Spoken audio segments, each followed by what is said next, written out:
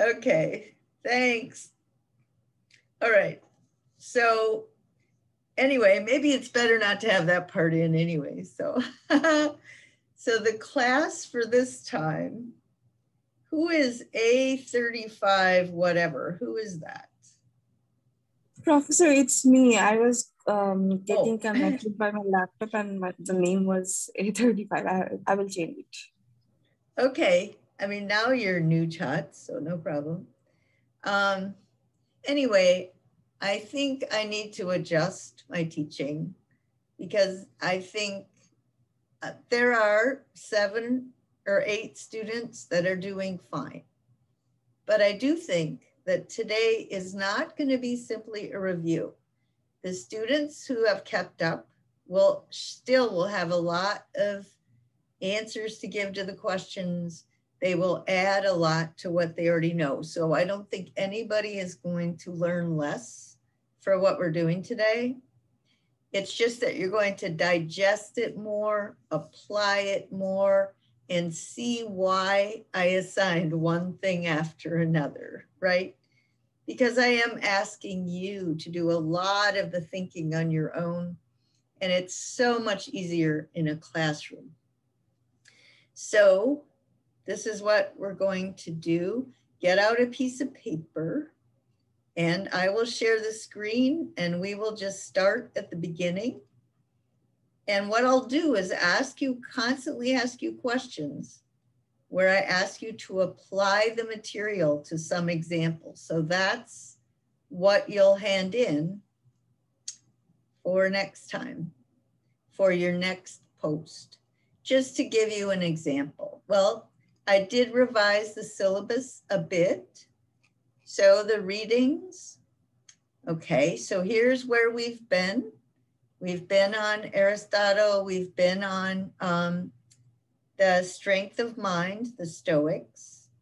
We've been on Augustine, eternal law, mathematics, free will. We've been St. Thomas, uniting Aristotle, and Pope Francis and Martin Luther King. We've been on utilitarianism, and I separated that into 2 things. One are the original ideas. The next one is the way they're applied. Then we did Kant, or we're leading up to Kant. Some poor students thought she had to write on Kant already, and that's jumping ahead. You really didn't have to do that. And then we'll do Benedict. Then there'll be a paper due. So that's another reason why I'm going to go back over it and give you a whole lot of notes. So you'll have all your notes and you can look over your notes, your post, and think, what do I want to write my paper on? All right. It's not a long paper. It doesn't have to do any extra research. The reason I assign these things is I want you to distinguish between a post that simply describes an application.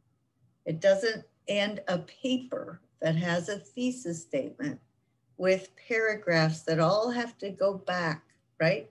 So it's a lot of the same material, but it's organized in a different way.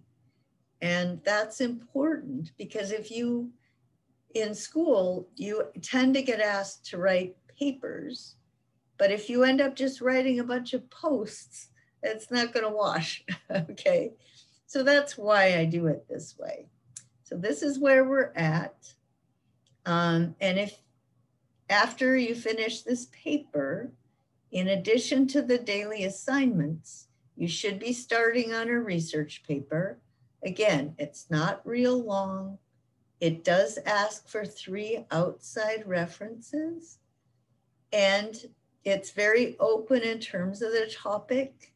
But if you want to study some kind of therapy or drug treatment, some branch of psychology as it's taught or exercised today, and then you can compare and contrast with what we've been doing in philosophy. Because I do talk about political things a lot, but I think they affect your psyche, right?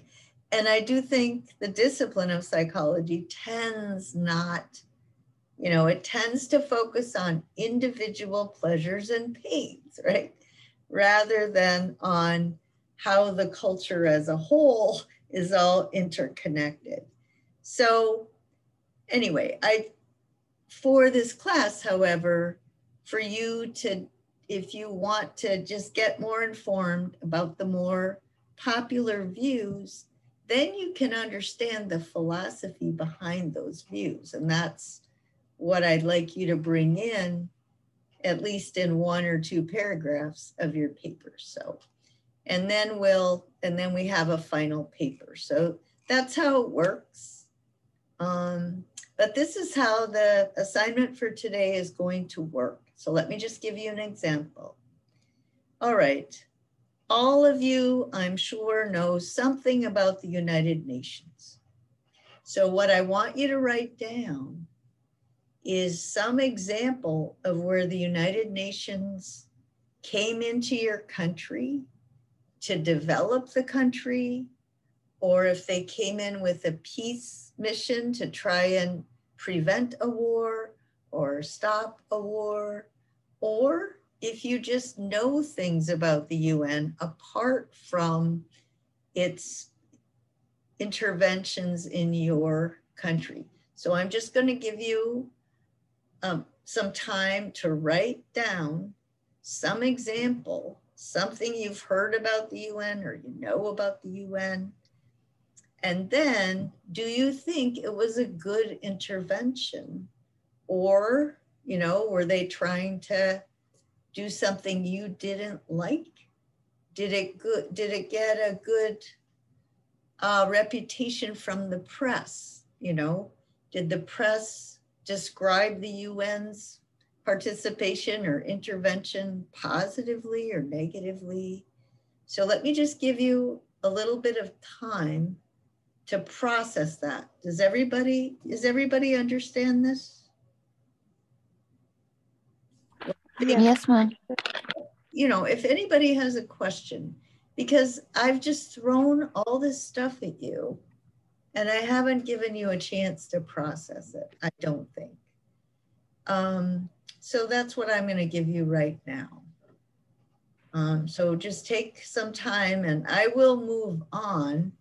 So I'll give you a minute or 2 and then we'll move on. So jot down notes, enough so that you can, when you come to type it, you'll know what you said.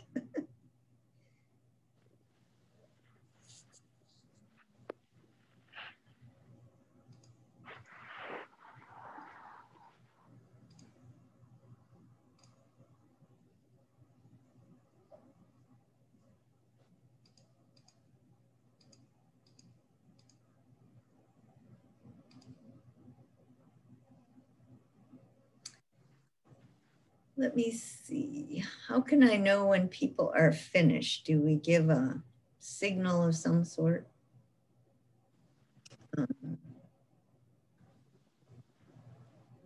All right, so I'm also going to, this was the doctrine of rights.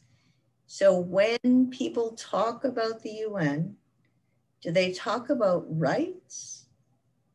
Or when they talk about the UN, they probably don't use the language of capabilities, but are they talking about whether the UN's intervention facilitates the development of these capabilities, right? Does it make sense to you that the UN, underneath the rights language, is actually measuring how are people actually living? Are they able to develop themselves at a higher level, right? So that's the UN question. All right. Then the next thing would be Aristotle's virtues. I don't think I need to give you more time on that, except that how could you picture, or do you have an example of how somebody tells you, gives you the impression that they have practical wisdom. Maybe you had a teacher, maybe you had some other adult, but maybe you had a Westerner who has sort of intimidated you into thinking they know they're more virtuous than you, they're more informed about politics than you, they're capable of making better decisions than you, and then, or they're smarter than you. But it was intimidating, and you find out later that it was a tool for controlling you, or that some national leaders from the West or from China, I don't know, from somewhere else, came in and used the language of practical wisdom in order to get you or your country to do stuff. And it really was might makes right. Underneath that, they were exploiting you, but they were using the language of practical wisdom. So see, I'll give you, if you can't think of an abuse of it, a number of you have already written examples, but during the time I give you, if you can't think of a way it's been abused or anticipate a way it's been abused, you could just write another example. Just add to whatever you've said already. So I'll give you a few minutes on that.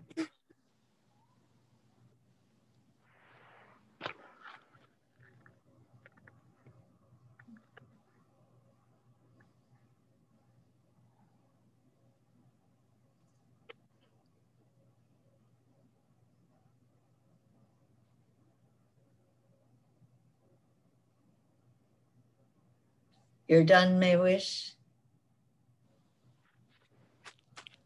That's Professor, good. Yeah. Sorry. Professor, how long should we write? Well, what you need to do is just jot down notes, because your post is going to be, the whole, you explain it to me. So I guess just as long as the amount of time I give you, I don't have a maximum amount.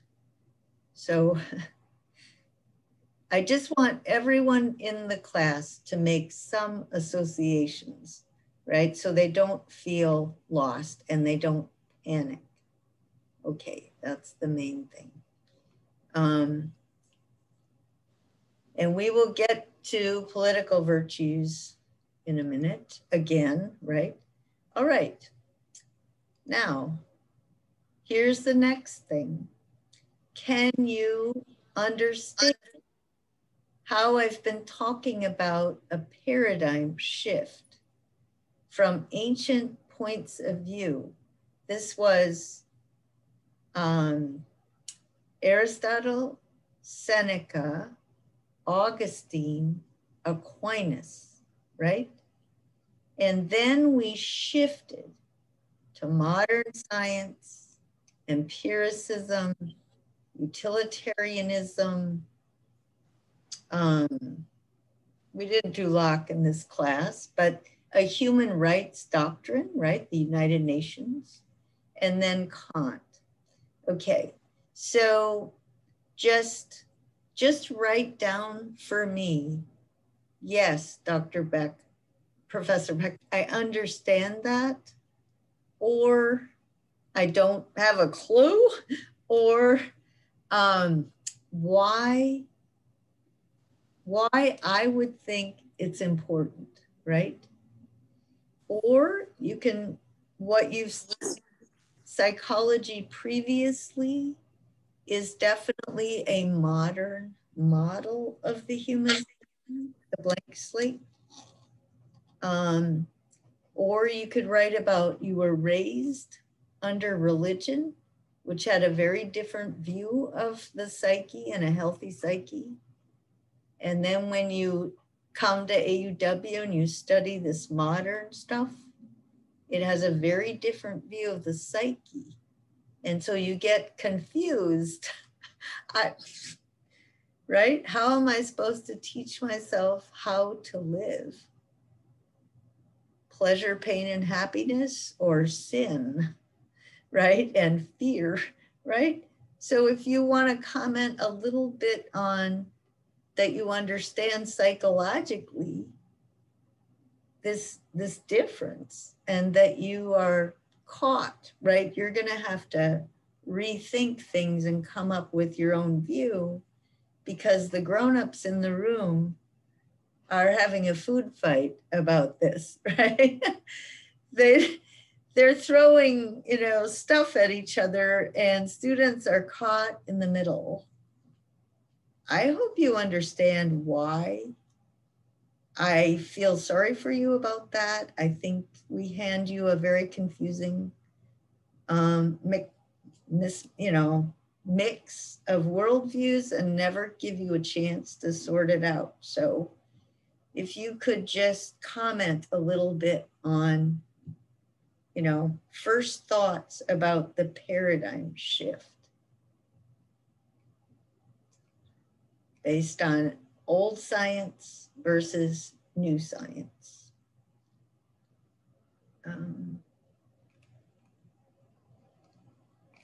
Okay, let's see.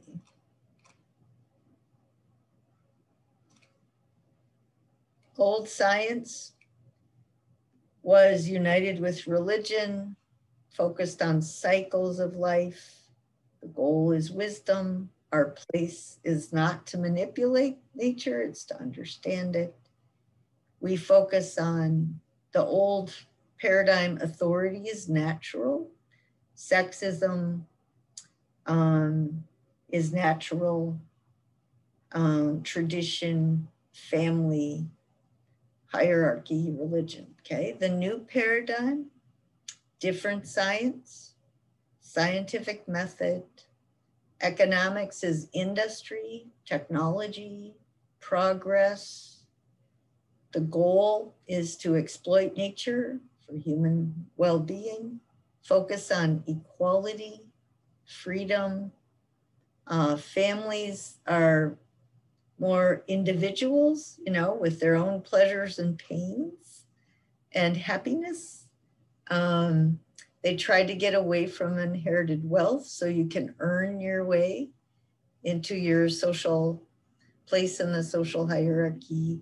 And they also separate church and state so that when you come to AUW, we don't select you, the religion we're indifferent, right? We treat people from any religion or secular humanists equally. We don't respect inherited privilege. We pull you away from your family and we want you, we believe this is progress, whatever. So you're caught between worlds and you have to think about. So I'll give you just a little bit more time and then we'll move on.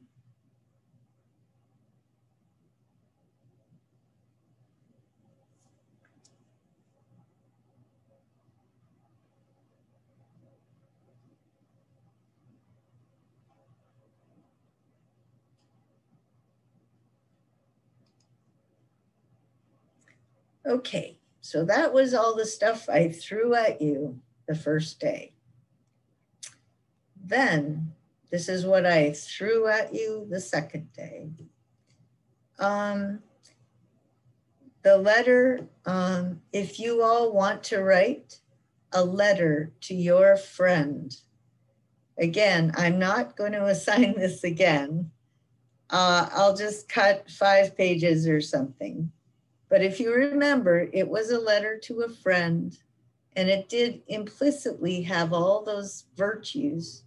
And the friend was vacillating and anxious, depressed, a lot of the things that would be diagnosed today, but they didn't have all this, therapies and data. They just had to deal with it. So he's asking for some help from his friend to get focused. So my question here is,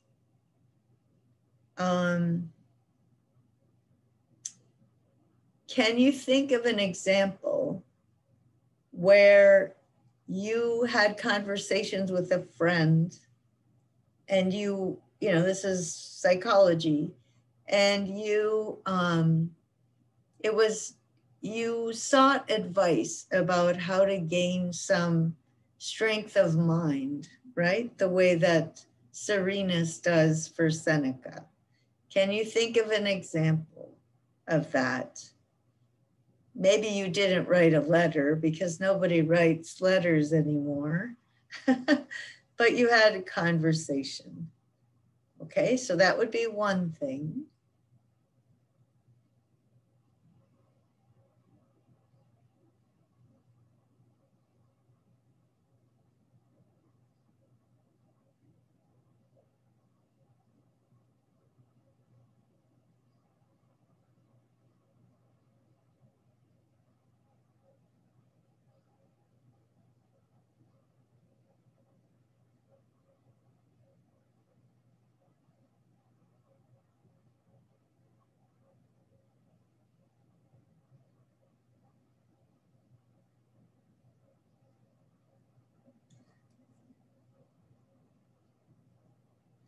And that is what you could write your first paper on, just a long, extended version of that. And the second thing from this lecture was the different kinds of suffering. So analyzing the source of the suffering, the type of suffering, whether you could control it or not, right? Some health problems are genetic. You just have to have strength of mind. Some are the result of your own bad habits. Some are just a matter of luck. You happen to walk in front of a car and, you know, got hurt seriously, but there wasn't anything you did. It was just accident. And then basically awareness of how easily we can suffer physically, how easy it is to get sick. So that developing some sort of strength of mind in the face of our physical vulnerability, that's part of life. Then we have the fact that people made choices before us, climate choices, but family choices, right? Within a family, there are leftover bad blood or good blood, right? Or in your country, people made choices that weren't your fault, but you have to deal with them. And then you have to decide, what choices do I want to make so that the next generation would have a chance, right? So I'm going to go through this list. You don't have to write an example of every single thing. I just wanted to go over the whole class with you so that you know, oh yeah, okay? Okay, accidents are not God's will. When you unite reason and faith, the reason the car hit you is not, God didn't plan that. It's just human life involves a lot of accidents. Natural disasters. Again, on the uniting of reason and faith, God doesn't cause hurricanes or cyclones or droughts. Those are caused by us, right? The extreme climate situations are caused by human greed, human choice. The natural cyclones and whatever at the natural level are just part of life. It's not nature's fault that you happen to live where there are cyclones, right? So nature is, oh, Esther, I like Esther. I'm going to have the cyclone over here. You know, it doesn't work like that. So when you unite reason and faith, you don't have this particular God having some vendetta or something. Then there's psychological suffering. Some of that is caused by your denial of your vulnerability. your ignorance of the human place in the universe. Some of it is caused by just lack of understanding of what it means to be healthy, right? What you accept that you can't change and change what you can. And then there's the suffering caused by the fact that we depend on people and we love them, right? And then, of course, they can hurt us or we can hurt them, right? And then the question there is, would you rather live in a world where we're all robots or we all take drugs, you know, all day and just sort of pacify ourselves? So we don't depend on each other. We don't need each other because then we can't hurt each other. You know, so is the world a better place because we actually love and need and care about each other, but also we make mistakes? So that's another point. Sorry, Professor. Yep. So what was the main question for this part? It's just you thinking of examples, right? Okay, so if we talk about these all things that you mentioned, so that will cover, right? Well, whatever you have time to jot down notes, right? You certainly can, but you don't have to, right? Because I'm not going to give you enough time to write everything. But if you want to jot down notes and write more, I'm giving you an opportunity to weave the class together. And so it's up to you how much of that you want to do. Okay, sure. But that's a good question. That's a fine question. So the issue there is a perfect world inevitably involves a lot of suffering. It's just the way the human condition is. But how much unnecessary suffering is caused by injustice, right? Racism, sexism, greed, abuse, and unnecessary disease, right? Diseases caused because people didn't have enough money to get the medicine. Okay, so how about children who grow up crippled either by too much wealth, they get too full of themselves, or too little wealth, right? They get afraid, they're basically constantly in a state of PTSD because they're so frightened by life. All right. So distinguishing, I have, you know, there's a lot of students in my school who are African American.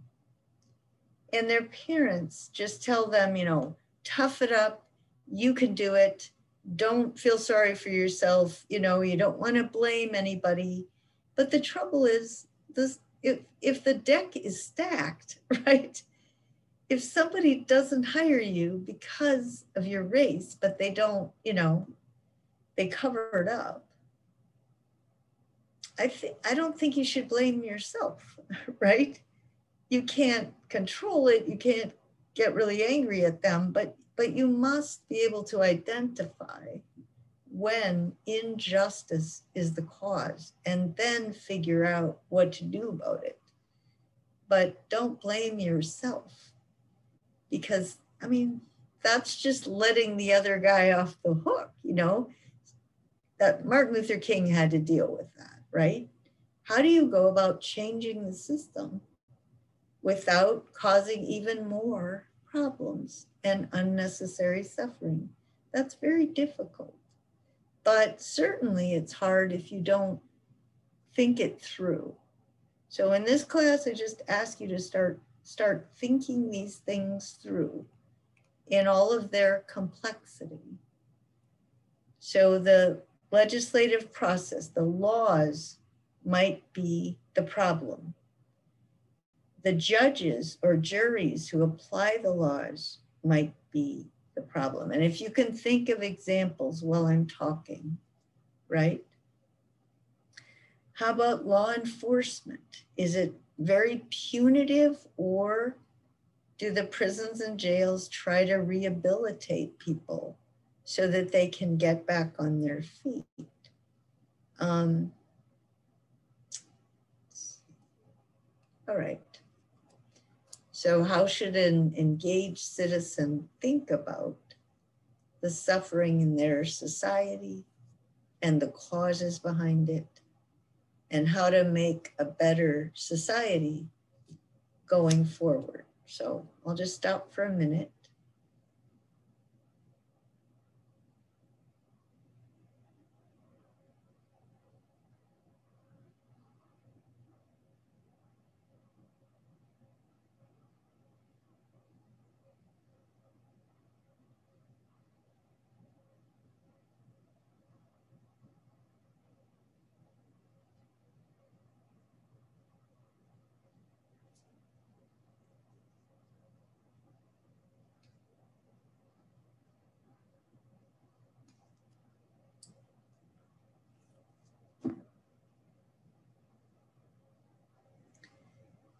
So another layer of interaction. So this is where I can say some posts get more complex than others. So what happens if the United Nations comes into a country and tries to help, right? Are they trying to, for example, they want to improve the situation, but the political leaders are so corrupt that when they try to work with them, everything they do is perverted to the advantage of the political leaders, right? So that's where you can start putting this stuff together, right? How can the UN come into a country, study the different kinds of suffering in that country, figure out what they actually could help, how they actually could help. And then when is it they're trying to fix something they can't fix? Luckily, I think in most of your countries, the UN is distributing vaccines, right, as fast as possible. And the people in your countries, I think, are taking them. Not like my country. But anyway, I think that might be a good example of where the UN is really helpful, really effective. I'm not quite sure. I know that UNICEF, I get their emails and they're doing a lot. And I know that Brock, right, the Bangladeshi NGO. So this is just systematically looking at these things in a context. And you can use COVID, that's a great example. If you want to write a whole paper on COVID and human suffering, right? How much of this is caused by how interconnected we are? Is that good or bad? Anyway, if you wanted to do that, it would be very interesting for me to read. And then it would be this exercise in you trying to look at one issue in the context of the human condition and suffering. Okay. All right, so that was the next thing that I threw at you. Do you have a question, Pooja? No, Professor, it was by mistake, sorry. Oh, that's all right. So this was the entry examples. I gave you some are more complex than others. So if you just say, today we read this, that's not very complex. If you just said, I like this, I didn't like that, That's what my parents taught me. It's okay, but it's, you know, a C. Then if you start thinking, okay, is this based on the human condition, or is this just my country or my family, right? You start separating out which things we study that you think are just relative to your situation or human beings at this point in history as opposed to the past, and how much is it, oh, the same patterns are coming back, right? And then the last one is where you add other things you're learning from class, or you add the UN and human suffering or COVID, you just start weaving things together at a higher and higher level. So that's what I'm getting at with the posts. So I hope after the end of today, then that'll be a little more obvious to you. Okay.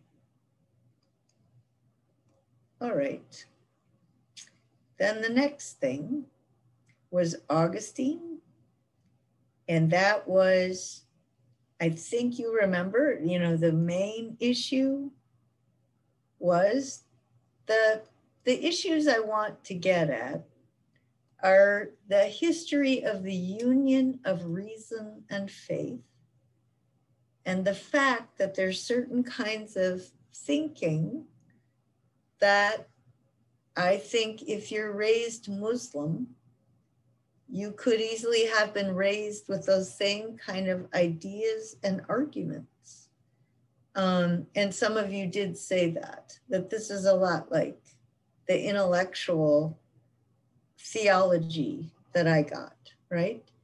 So Muslim, Christian, and Jewish have this personal God. Well, the thing about this union of reason and faith is that the word God does not have to be single, monism.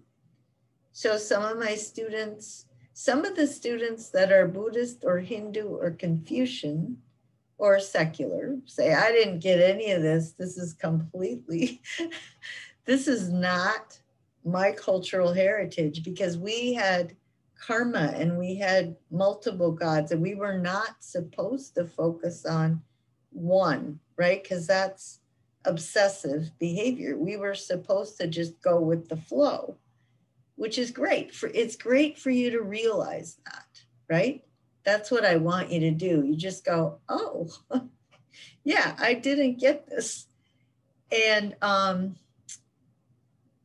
others will realize, wow, this is sort of, even if you're secular, you could go through these arguments in your head because they make sense. And people do math, and then you can make this leap from math into this whole view of reality. So just to let you know that intellectually there's certain intellectual trains of reasoning that are pretty old, and that once human beings had gotten to a certain level of complexity in their civilization, it was sort of natural to entertain these ideas. Okay, so that was the one thing. So I guess, what shall you write? I guess you could just write, did that line of reasoning make any sense to you? And did you learn something about yourself from the fact that it either did or didn't, right? You just learn about yourself and the way your mind works. Truth and the natural world, human judgment, human affairs, these basic principles in human affairs, the notion of justice.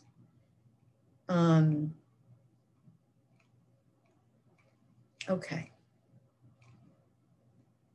Do we have this natural idea? Like when a little kid when you're cutting a piece of pie or dessert or something, oh boy, if you don't cut it exactly the same, that's not fair. Where do they get that idea, right? I mean, they see it even if they haven't been treated fairly, right? Their whole life, they'll just eat. And it isn't necessarily self-interest. It can be just a notion that, okay, you're you, I'm me, same size, right? Where did they get that? Okay, so that's that. And then the story of the woman raising her kids. Now, I think it's very interesting because I got posts about this and the students really had different responses, right? Some of them were incredibly relieved. They said, yeah, I grew up with guilt and now I know I don't need to, right? And some of them will say, oh, you can have religious virtues. You can have Aristotle's virtues without guilt. And some say, yeah, that's why I became a secular humanist. This sounds better. Or that's why I have a friend that just threw out religion. And then others say, no, I disagree with her. I think you should grow up with a sense of sin, right? And I grew up with that and it's very comforting, right? And it gives me direction. So that's fascinating to me, but my main thing by asking you to react to it, my goal is to help you understand you, okay? So I'll give you a minute. What was your takeaway, either about that concept of eternal truth or about raising your kids with sin, or both, whatever you have time for? But those were the main things in this particular lecture.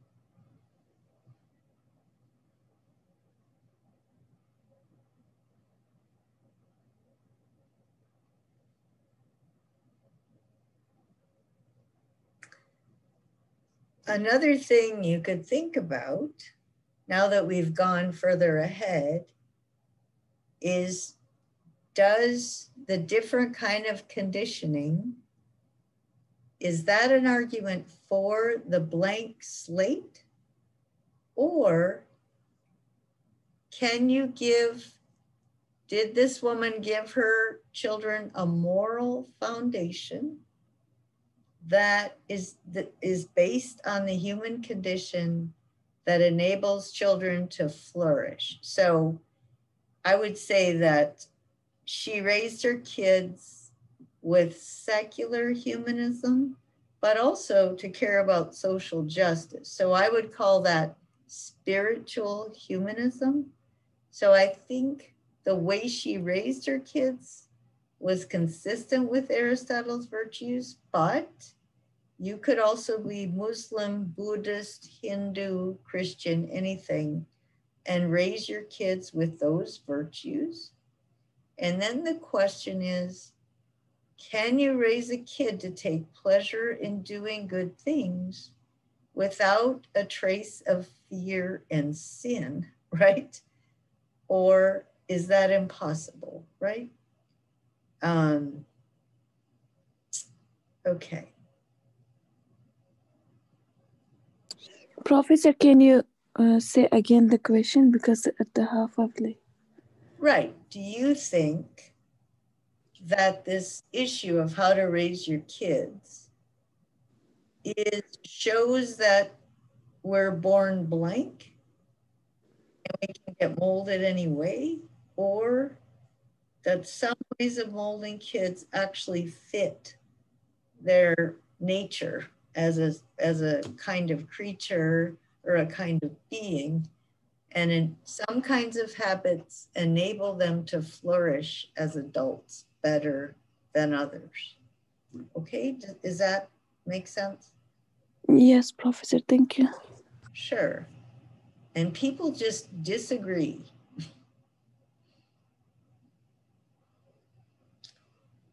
I had students whose parents said, spare the rod, spoil the child. If you don't threaten to beat your kid and make good on it if they do bad things, they'll grow up spoiled and self-indulgent, right? Whereas this woman thought, eh. Okay. She did have a moral code, one she followed not from obligation, but from her own desire to make the world a better place. So that's how Aristotle said, you know, raise kids to take pleasure in doing good. All right, the other possibility is that's too weak. Like when these children are actually confronted with a more complex world, and when they grow up and when they have all these temptations, they haven't even gone through puberty yet, right? That they're not going to have the moral strength. They're not going to be afraid enough to behave. That's what, you know, an Augustinian would say, right? And, you know, you can maybe have a definitive opinion, but you could just say, you know, I understand the problem, or I'm not sure, but here are my reflections on that. Okay, so that was my main take on that. What is a healthy psyche, right? Does it need the grace of God and the idea of sin, or does it just need to get trained to love virtue? Okay.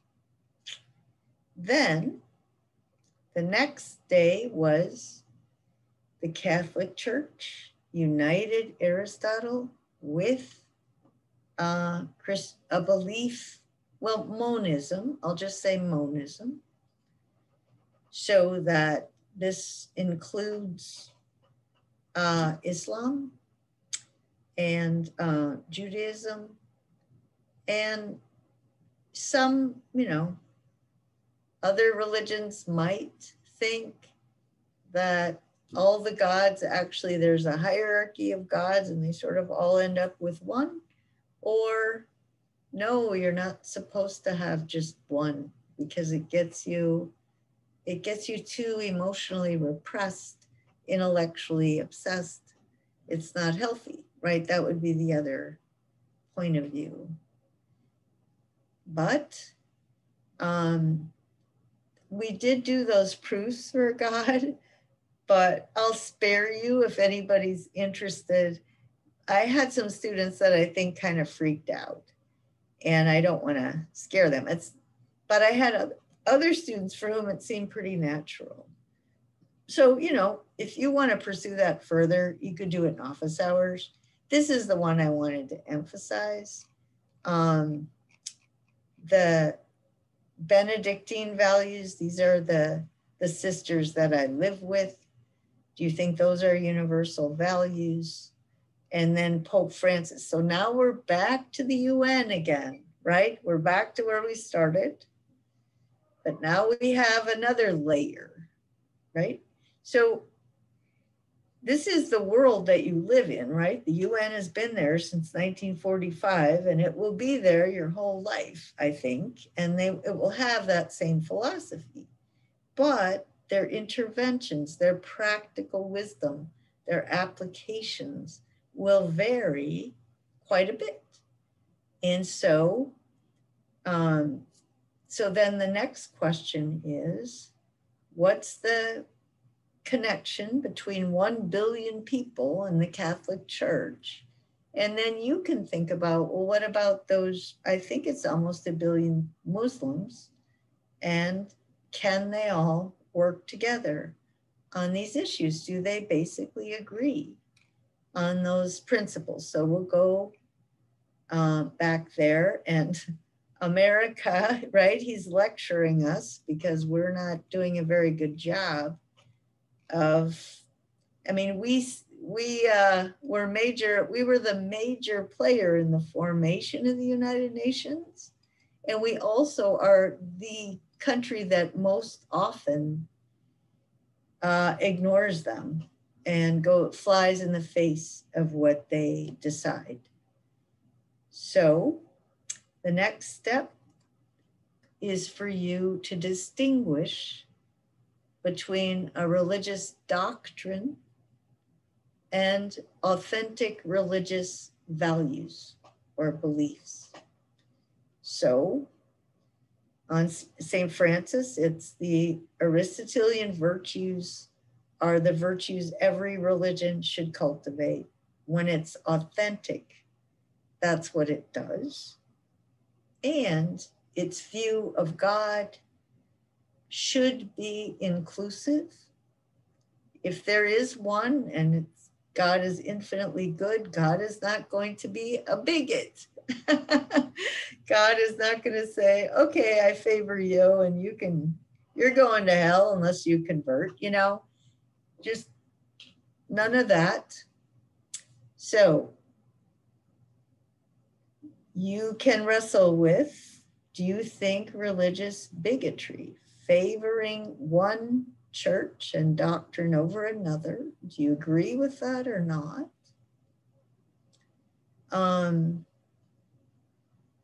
Do you judge somebody just because of the religion that they belong to, rather than because whether they're virtuous or not? Okay. The next one is partisan bickering. Do the political parties in your countries just complain about each other and not get anything done?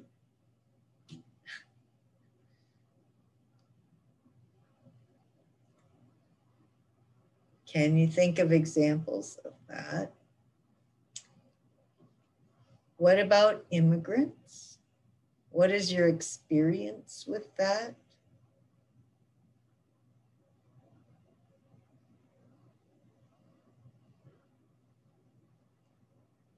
And then obviously in Bangladesh, the refugees are the result of a war in Myanmar. And as I said, right, you have two of the very poorest countries in the world and the largest refugee camp in the world. So the UN comes in, all these NGOs come in, and whatever you want to say about that, or you want to give some examples, I am fascinated when the students talk about, a number of them have volunteered at that refugee camp, and it's great, right, for me to find that out. But, in your mind, you're just processing that. How does that link with other values, with the problem of human suffering, with what suffering is caused by injustice, and what suffering is just caused by human vulnerability? Do people blame God for this suffering, right? And if you unite reason and faith, you're not going to blame God for this. Okay. What about foreign policy? Power corrupts, right? Might makes right versus the golden rule. Okay. Do you think powerful nations should set the example? Do you have an example of a nation that doesn't or that does?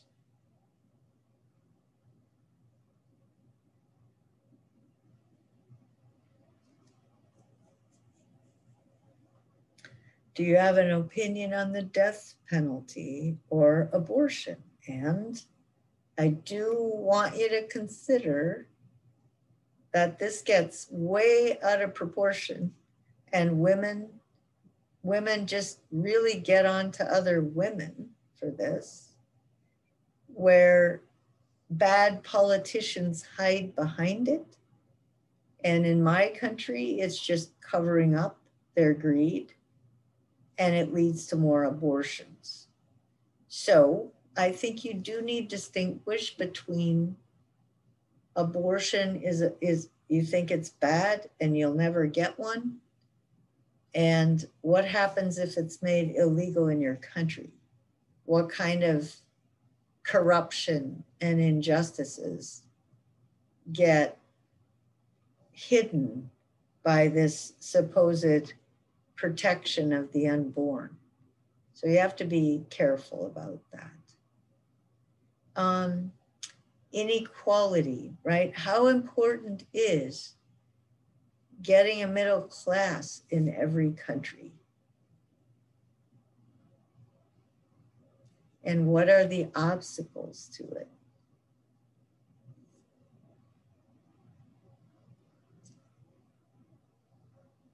Stop ignoring climate change.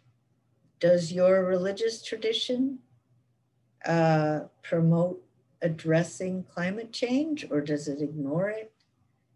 Does it say it's God's will? Or does it say God doesn't want us to destroy the creation, right? So what is, or do you just say keep religion out of it? This is about science. Okay.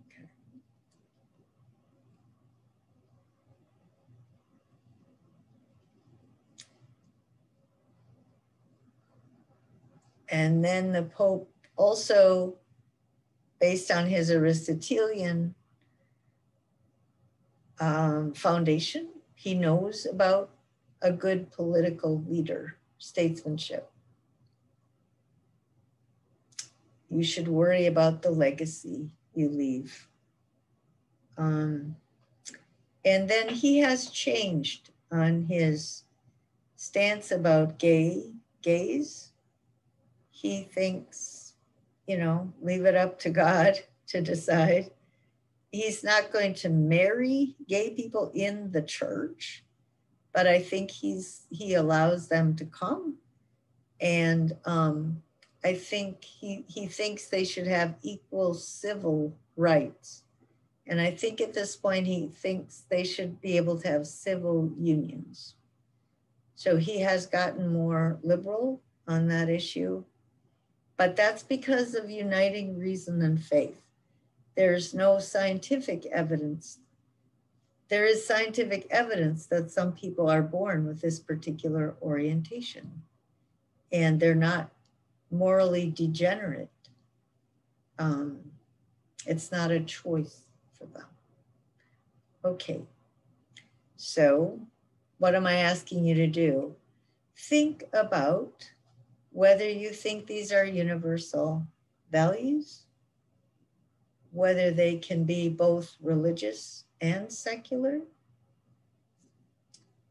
and whether you think the UN is promoting what it is that Francis asks them to do.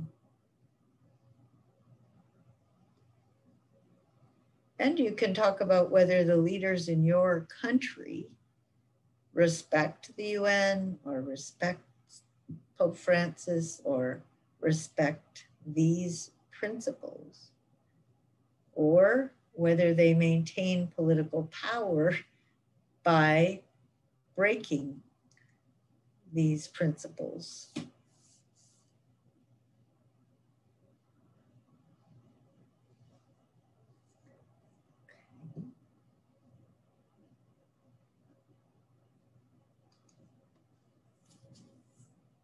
All right. So then the next one, and again, I threw a lot of stuff at you. You don't have to try to cover all of it. You don't, the main thing here is Martin Luther King was a prophet in the sense that he critiqued the political leaders and religious leaders of his time based on a higher standard of truth and justice and virtue, right? So he is definitely following in the same tradition of Aristotle, Augustine, and Aquinas, but also the kind of humanism that the UN is open to. You don't have to belong to any religion to be in the UN. It's just there is the same foundation with different wrapping paper, right? If you open up the wrapping paper, the doctrines, you could find the same patterns, right? Nonviolent civil disobedience. And many of you have examples. Myanmar is an example where the effort at nonviolence was addressed with violence. And that's a big problem because then when the demonstrators get violent to protect themselves, the military has way more power. So it's just a bad situation. And then I think the UN, they try to come in, with a peacekeeping force to stop it. But I'm not quite sure how that's going at the moment. You don't have to worry about these things. You could, if you want to think about how Martin Luther King refers to eternal law, you can think about that. If you want to think about how Martin Luther King refers to natural law, you can think about that. In the case of racism is wrong. It's not natural. It's not God's will. So human laws that are racist are wrong. And somebody's got to speak out. Somebody's got to risk their life. And people can't just say, well, you have to wait. A practical decision is about when to do this. Martin Luther King said, we've waited 240 years or 400 years. I mean, we've waited. We can't wait anymore. And that's a judgment call, right? About when. Then where. He talks about why he's in Birmingham, right? Why did I come? Well, I was asked to come. So who, what, when, where, why, right? Those are the practical questions. How and how. Okay. So then there's the techniques of nonviolent civil disobedience or civil demonstrations. And this is a pattern, this is a blueprint that you could compare with Gandhi in India, or you could compare with some other movement in your country, or something you've read about.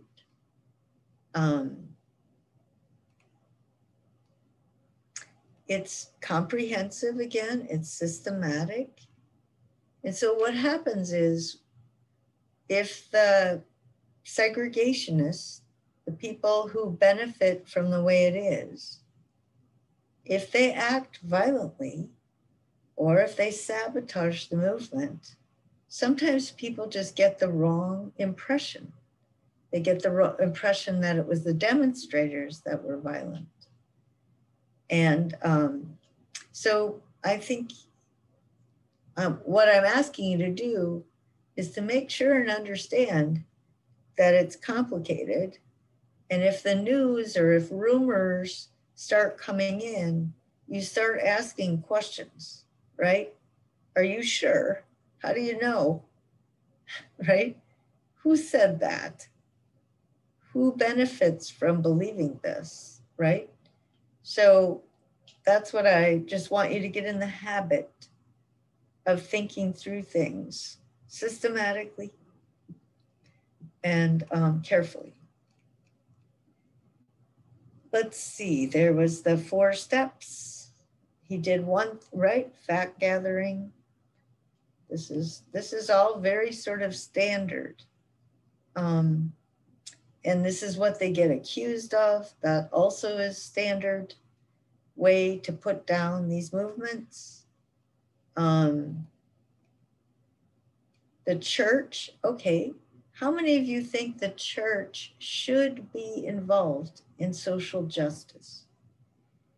Because my argument is, again, if you unite reason and faith, then church leaders ought to be always questioning political authorities and religious authorities, any kind of authority. Are you following the golden rule? Are you ruling for the benefit of the ruled?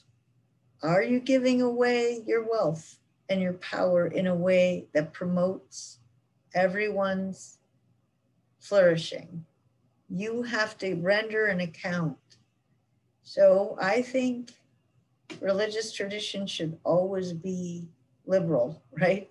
In a traditional sense of liberal, in the sense of AUW is a liberal arts institution. It's based on humanism. It accepts students apart from their doctrines, but it focuses on these virtues and this habit of making authority accountable. Okay, and then I just had you read the first 4 or 5 pages. But the main theme there was for you to understand how this set of values and virtues has been woven into Western culture. But I really want you to say, well, what is it from this that is also part of my culture? And how has it been abused for colonial reasons, right? How have these people come in and used this stuff to oppress me? And how is it, what can I salvage from it to not be oppressed, but also to develop a set of common values that my society can have as it moves forward? Because in developing countries, there does tend to be animosity between the secular humanists and religious conservatives, right? But there is this huge bridge. There's a huge possibility, which is the union of reason and faith, the union of spiritual humanist values with belief in higher powers. It's not inconsistent. The union of science and religion, the union of social science with religious values. So they can be woven together. Okay. Then we make this huge transition, and I'm going to let you take a break, right? We are going to have a 10-minute break. I remembered. Okay, so it's 10:18 and I will break till 10:30. All right? All right, so I got to stop the share and turn off the recording. Okay. So now we are moving into the modern period where we're going to use scientific method. We're going to look at facts, draw inferences, go back to facts. We're not going to make any conclusions about any universal view of human flourishing, right? Because that was used by privileged people to justify their privilege. And now we're going to have science. And we know that people are genetically equal. And we're going to structure society on the assumption that people are blank at birth. And everything that they become, whether good or evil, is a result of how they were conditioned.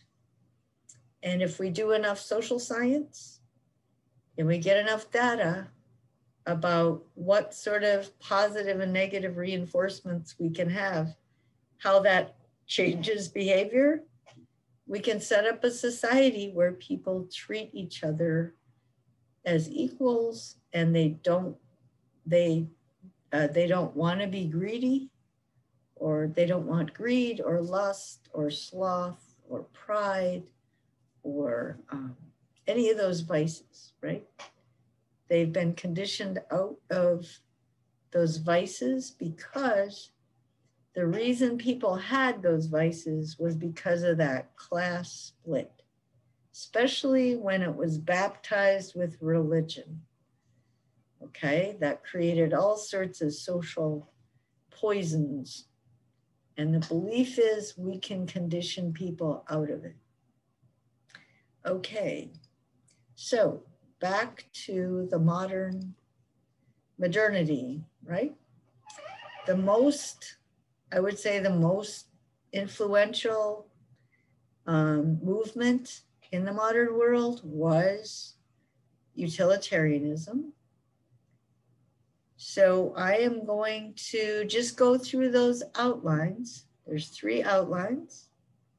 These are the basic fundamental ideas.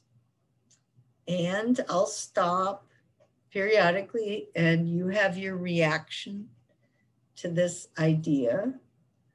And then in the next post, I'll ask you about, can this idea be corrupted, right? But the first thing is, let's get the ideas straight. So this is the historical context where science, industry, and technology had led to these radical changes. Just a revolution in culture based on empiricism. James Mill, okay. So here are the main ideas. The greatest happiness principle. So you judge good and evil, you don't refer to people's character. You don't refer to you just refer to their actions, something you can see, something tangible and measurable. Actions are right if they promote happiness, wrong as they lead to the reverse. Happiness is pleasure, the absence of pain, right? That's science. That's what we observe, okay? That's what we can change, okay? So his belief, we don't act on our beliefs unless we associate them with pleasure or avoiding pain. So the real motivator in our minds are our feelings of pleasure and pain. Okay, so here's one. The essence of conscience. Do you think that your ideas of good and evil are simply the result of all your experiences and your the conversations people had about those experiences, all your emotions and the conversations you had about them, and that everybody is molded basically entirely differently, right? So why don't you write down for a minute, what do you think the word conscience, right? Sense of good and evil. It's whatever causes you to call something good or evil is basically a result of your experiences and nothing else. Okay, go ahead.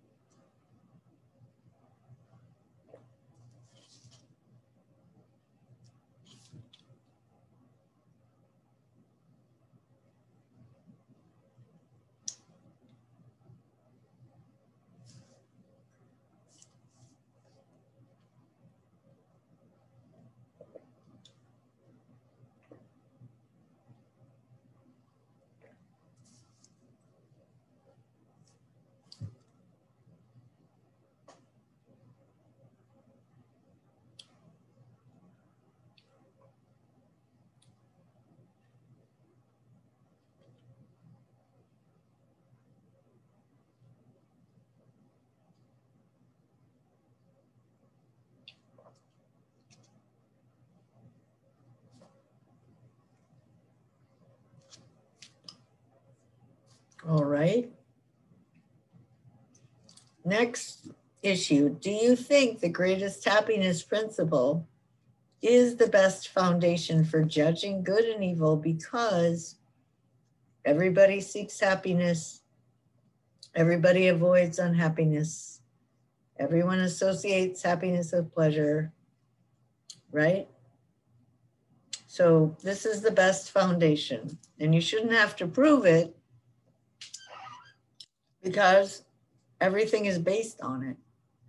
That's how you prove it, right? Everybody assumes it.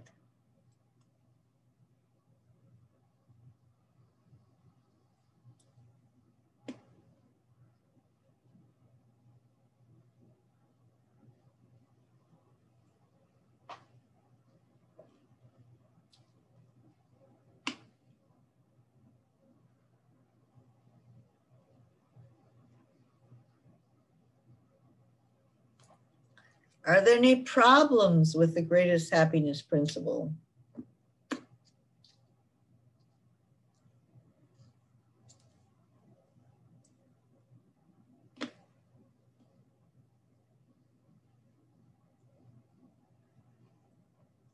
The nature of pleasure. Do you think this is true? That some pleasures are better than other pleasures, and they're more pleasant in the long run, right? The pleasures of the intellect, empathy, and engagement with the arts aren't as intense as sex or food or taking revenge or something like that. But in the long run, they lead to more pleasure and happiness. And do you think everyone who's equally acquainted with both prefers the higher pleasures? Do you agree with that?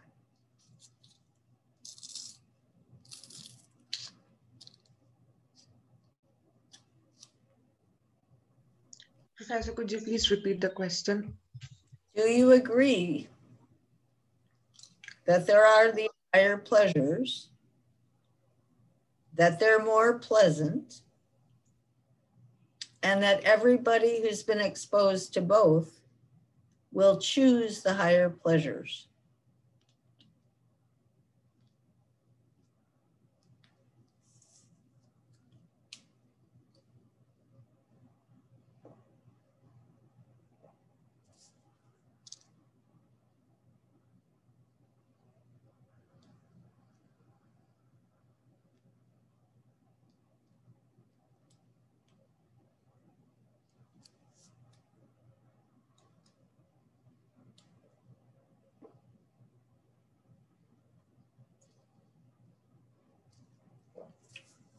Okay, here's the next one. Do you agree with his idea of happiness?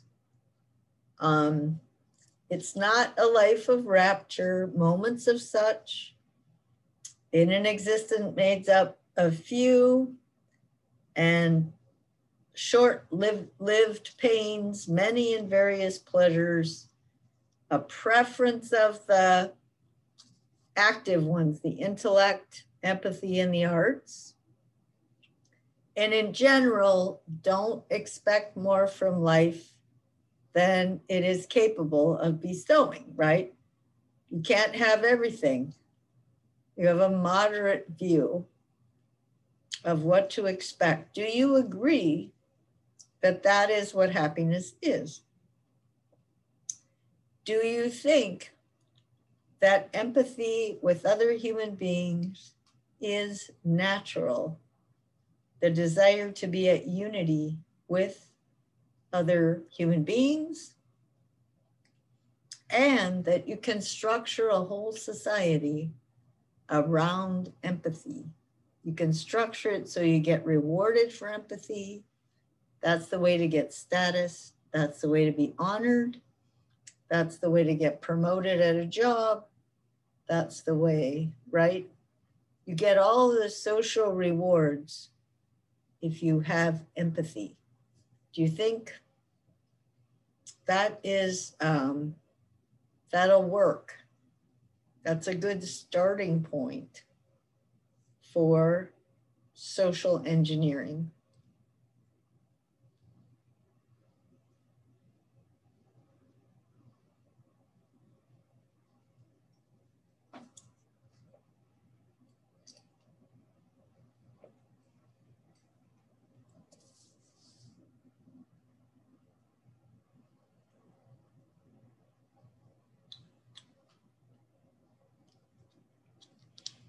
Do you think that most people will agree that happiness, pleasure in the absence of pain, means empathy with other people, is the foundation for my happiness? Do you think most people agree with that or could be socialized to agree with that?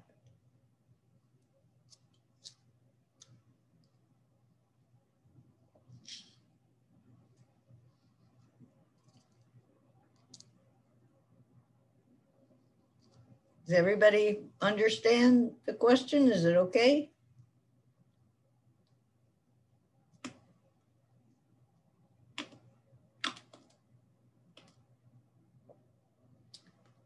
Do you agree that when people act like they prefer lower pleasures, it's society's fault?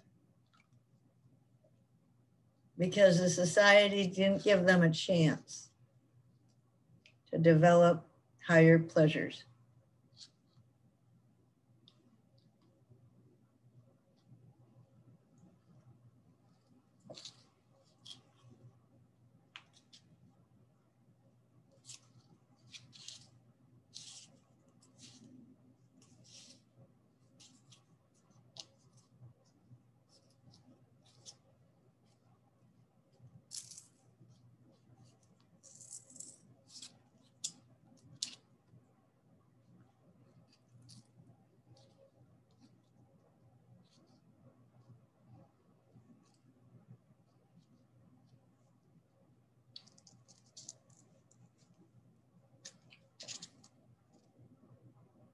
Okay. So let's see. Do you think that we can get people to run the new society who do seek the higher pleasures? Do you think it's possible or desirable to elect, that the public will elect these people, or that somebody will put them in power and they can socially engineer the society so that everyone has empathy and pursues the higher pleasures? Do you think that's a good goal? Do you think it's a possible goal?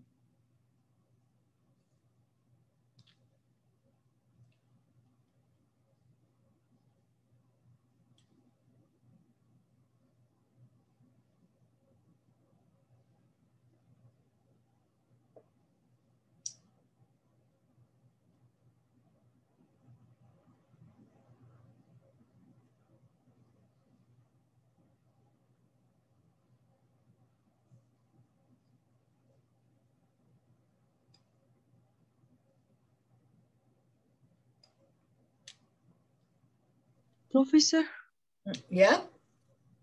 I have a question.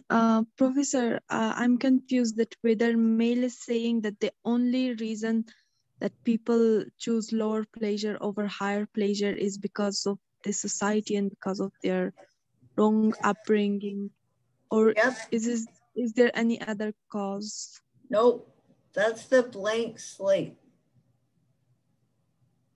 Okay, Professor. Good. Good question. These people really believed science and social science would truly save the world. and change human beings forever.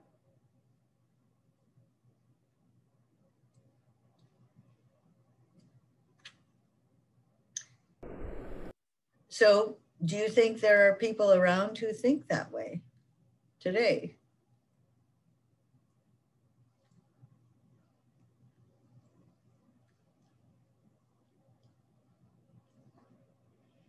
Okay, so that's enough on that. That's one set of ideas.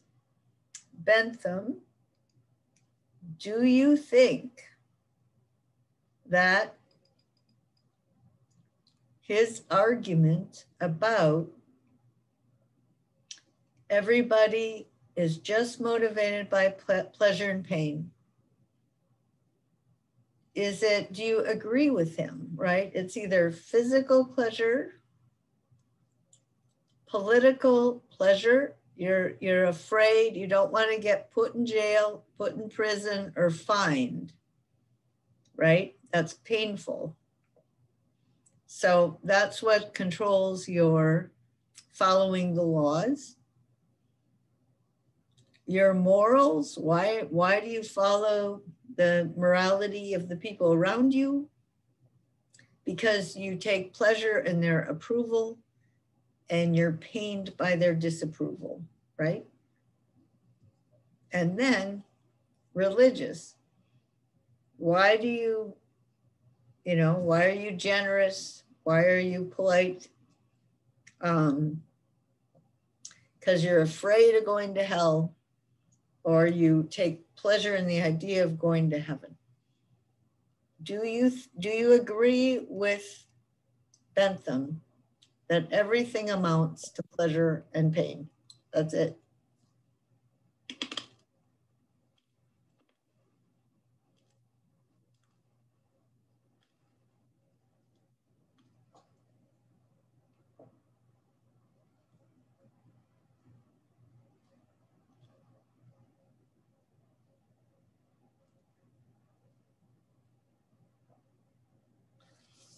Do you agree with Bentham that there's no higher and lower pleasures? There's just, as long as I don't hurt anybody else, I should be able to pursue whatever pleasures I want. Do you agree with that?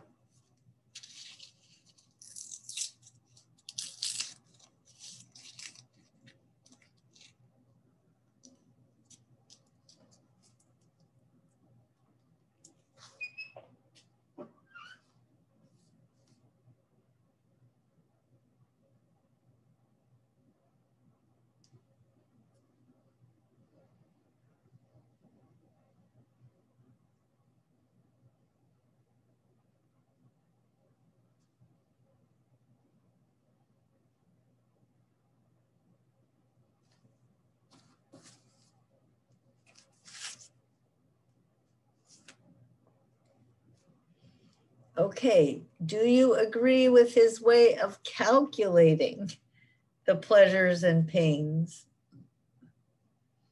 Right, he had this huge long list of all the pleasures and pains involved and how you're going to calculate them.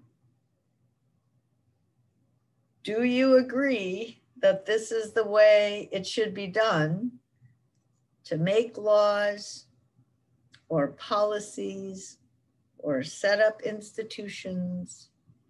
Everybody should go through this list of pleasures and pains.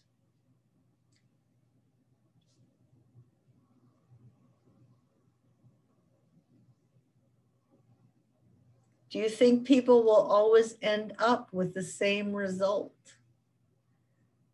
if they calculate all these pleasures and pains?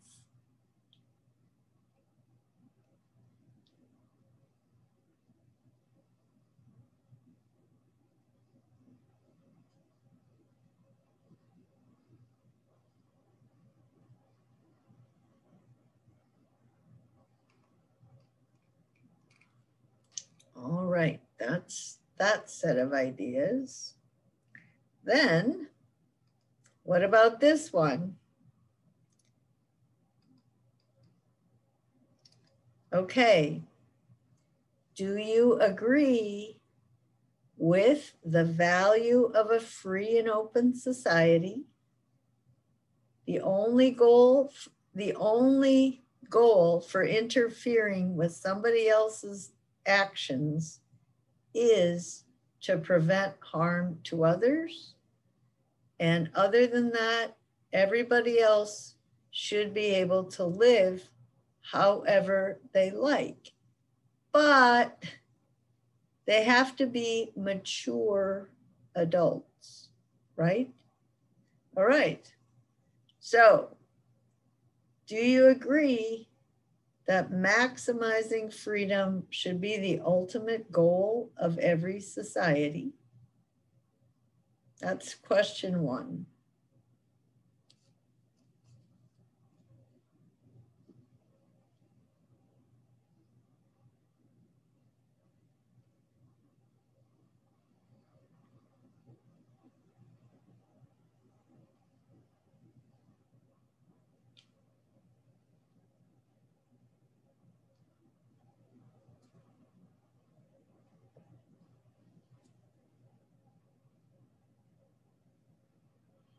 Do you agree that this can only work if everybody is a mature adult? What happens if people are immature?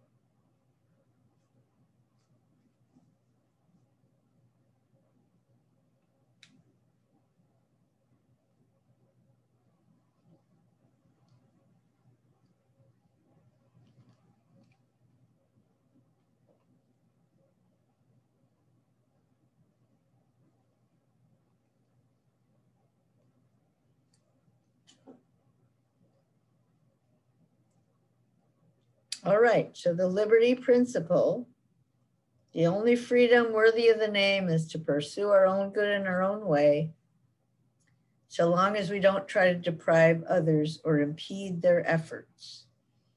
This is going to make for the best society, but you have to make sure children are conditioned appropriately.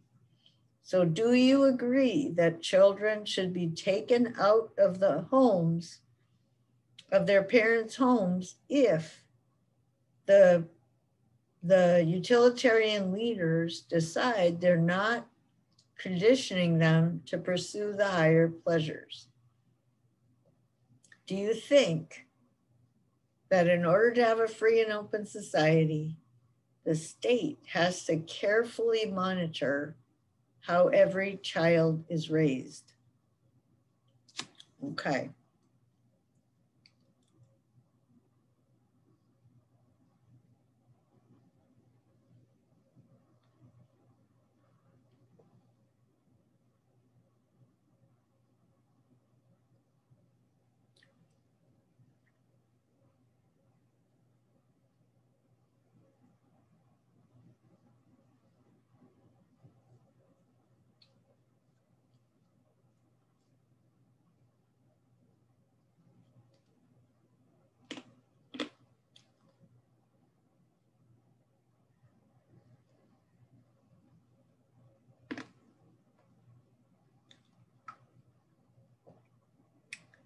Do you agree that intolerance is harmful?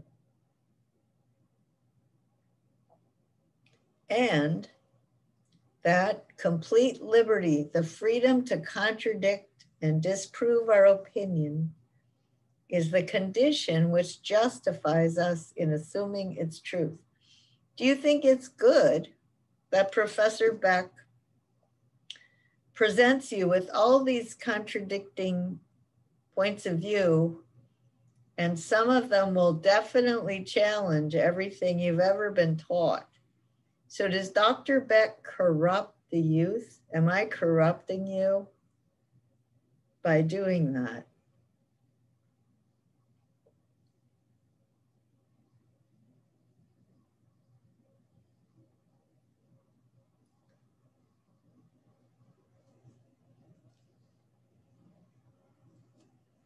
Or do you think it strengthens your mind, right? To have to be accountable for what you think. You can't just say, well, I think that because I was raised to think that. You know, we all know people get raised to think things that are wicked and wrong. So actually, liberal arts education, one main cornerstone of it is this model of the free and open society. And it's always been designed to get students liberated from their unexamined opinions. Now they can end up with the same opinion, but it has to be based on reason. Okay, do you think that's a good thing? Most of the people who have ever lived in this world think it's bad and it's corrupt. Right? Because then you will be rebellious and will make you into a bunch of raving feminists, and it will all be over, and AUW corrupts these women.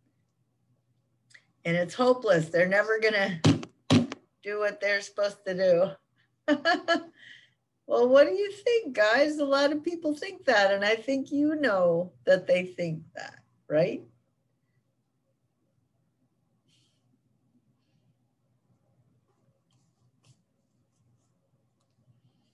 Do you think wrong opinions about sexism gradually yield to fact and argument? Or do you think certain people in your society will never, ever treat women in a way that corresponds to the facts?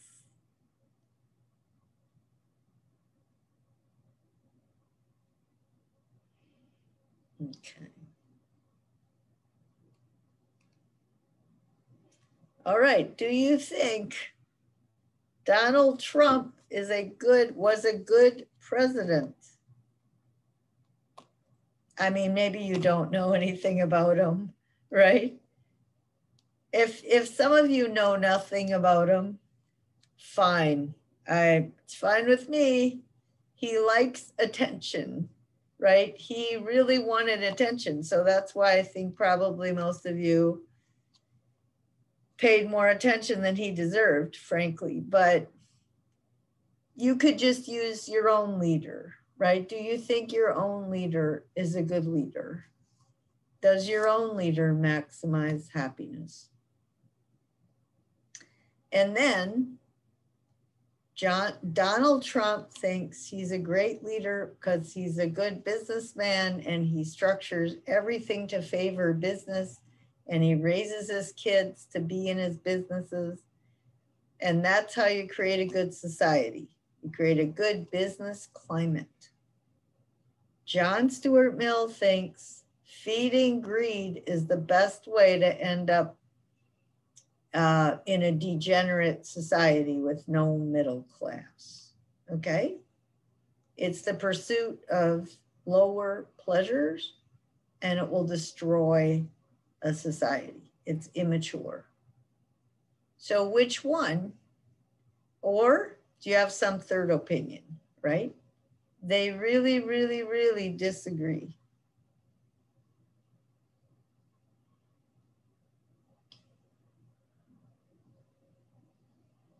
One, greed is the best way to happiness. The other one, greed is the best way to unhappiness.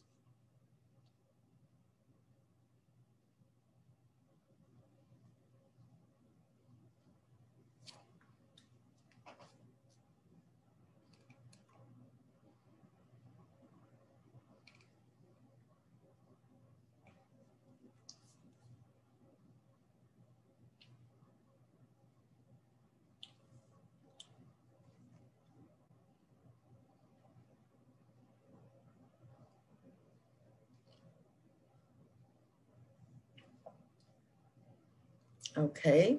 Do you think countries should have a national health care system, national child care, national promotion of the arts, paid for by the government, mass transit, environmental law, public education. Do you think people, and especially the rich, should be taxed to have a strong middle class that's educated, healthy, exposed to the arts, exposed to the higher pleasures, right?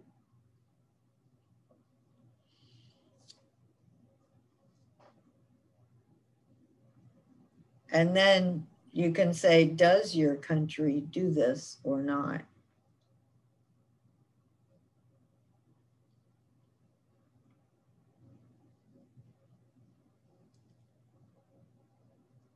Okay. All right. So that was that one. Now, another theme that goes on in this, at every one of these views, is what's the difference? Can a point of view be good in theory, but when it gets applied in practice, it gets corrupt, right? That's what happened with Aristotle. That's what happened with Augustine when the woman thought it crippled her psychologically. That's what happened with the Catholic Church when it was colonial, when it became part of Western colonialism.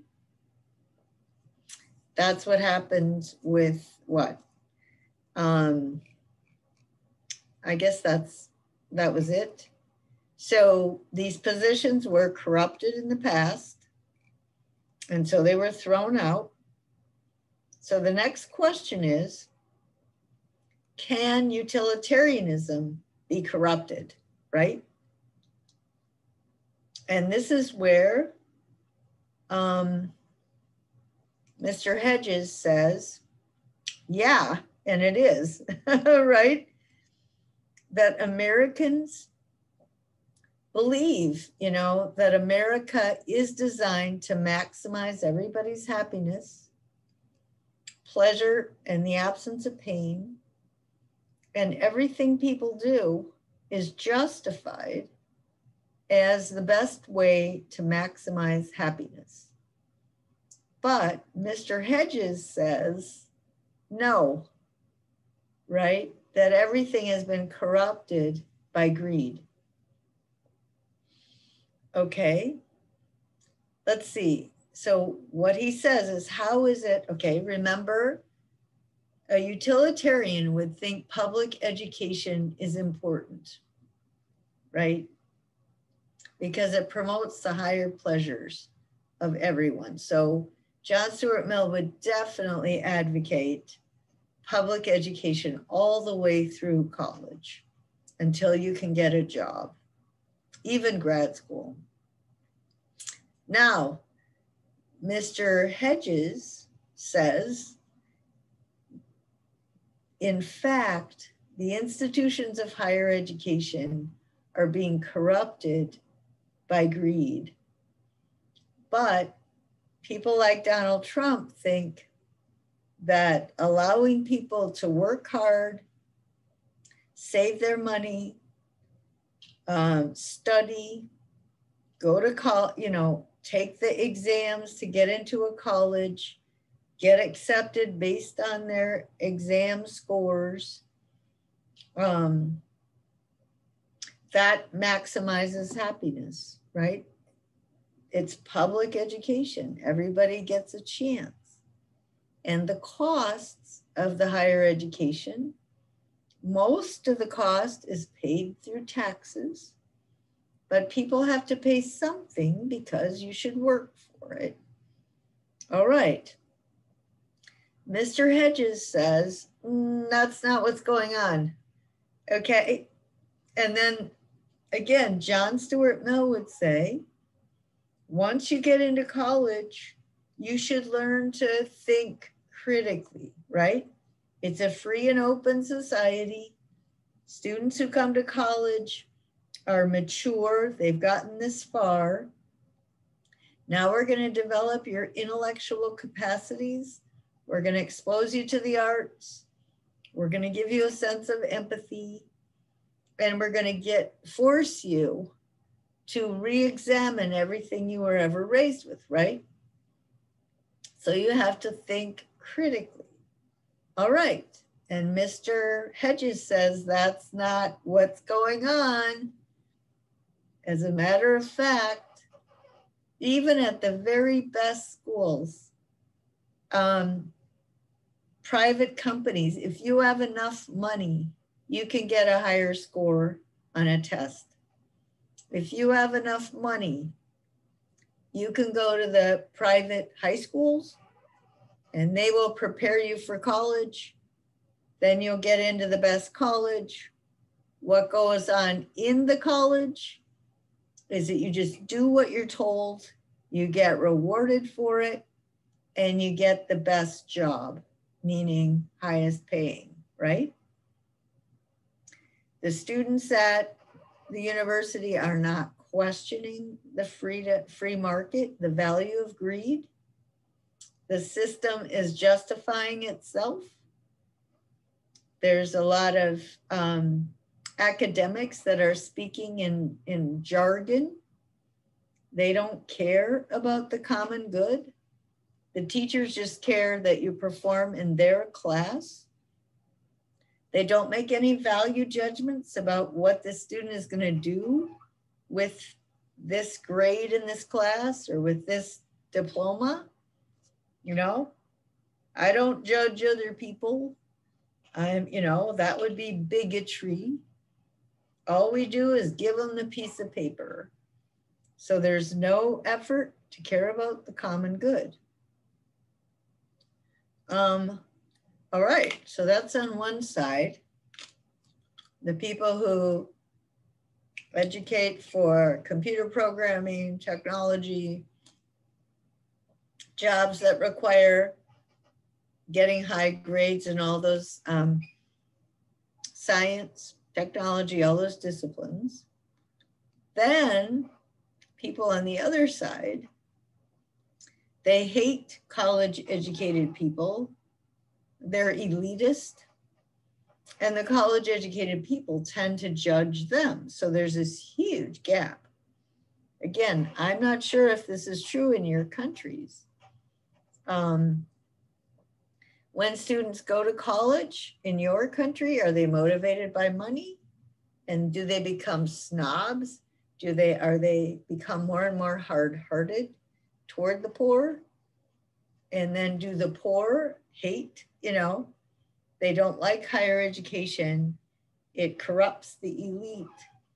It makes them indifferent to us. Then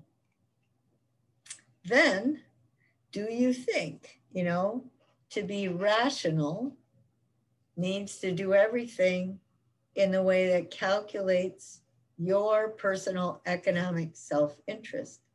So that is not what John Stuart Mill said.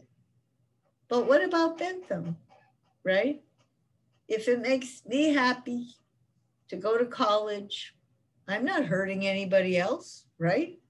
I'm not harming anybody else. I've just calculated what I want in life, and I want to go to college, get a good job. Let somebody else calculate what they want in life. The trouble is, it's not a level table, right? And what if you say, hey, Mr. Bentham, if everybody wants higher education and that'll make them happy,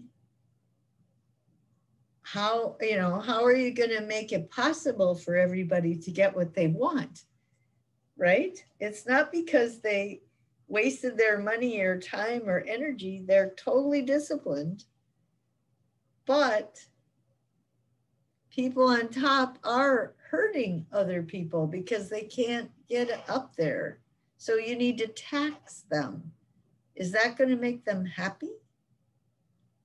No.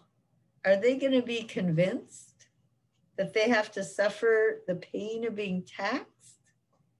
in order to maximize the happiness of other people?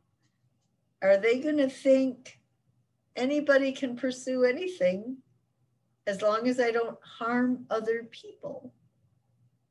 And I'm not harming anybody, but I don't want to get taxed because then that harms me, right?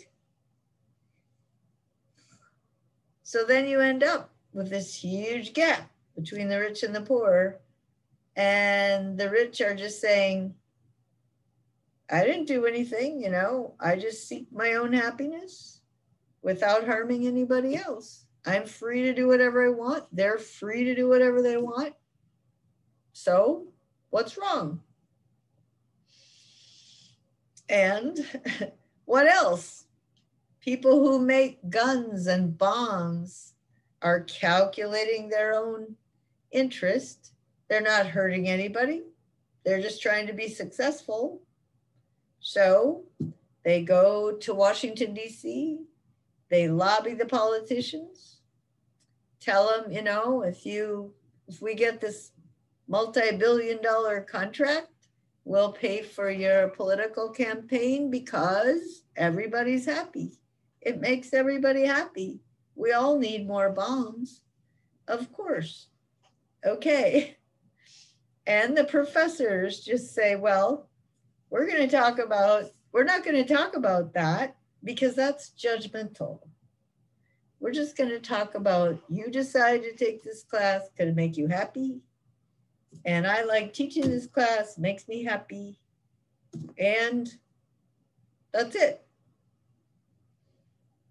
We're not going to talk about how the system fits together.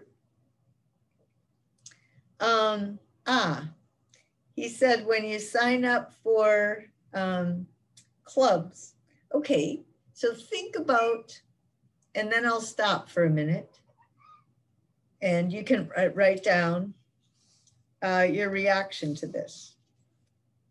My idea is, if you just tell everyone like Bentham to seek happiness, as long as you don't harm someone else, you will end up with this huge inequalities in the educational system. Is that okay?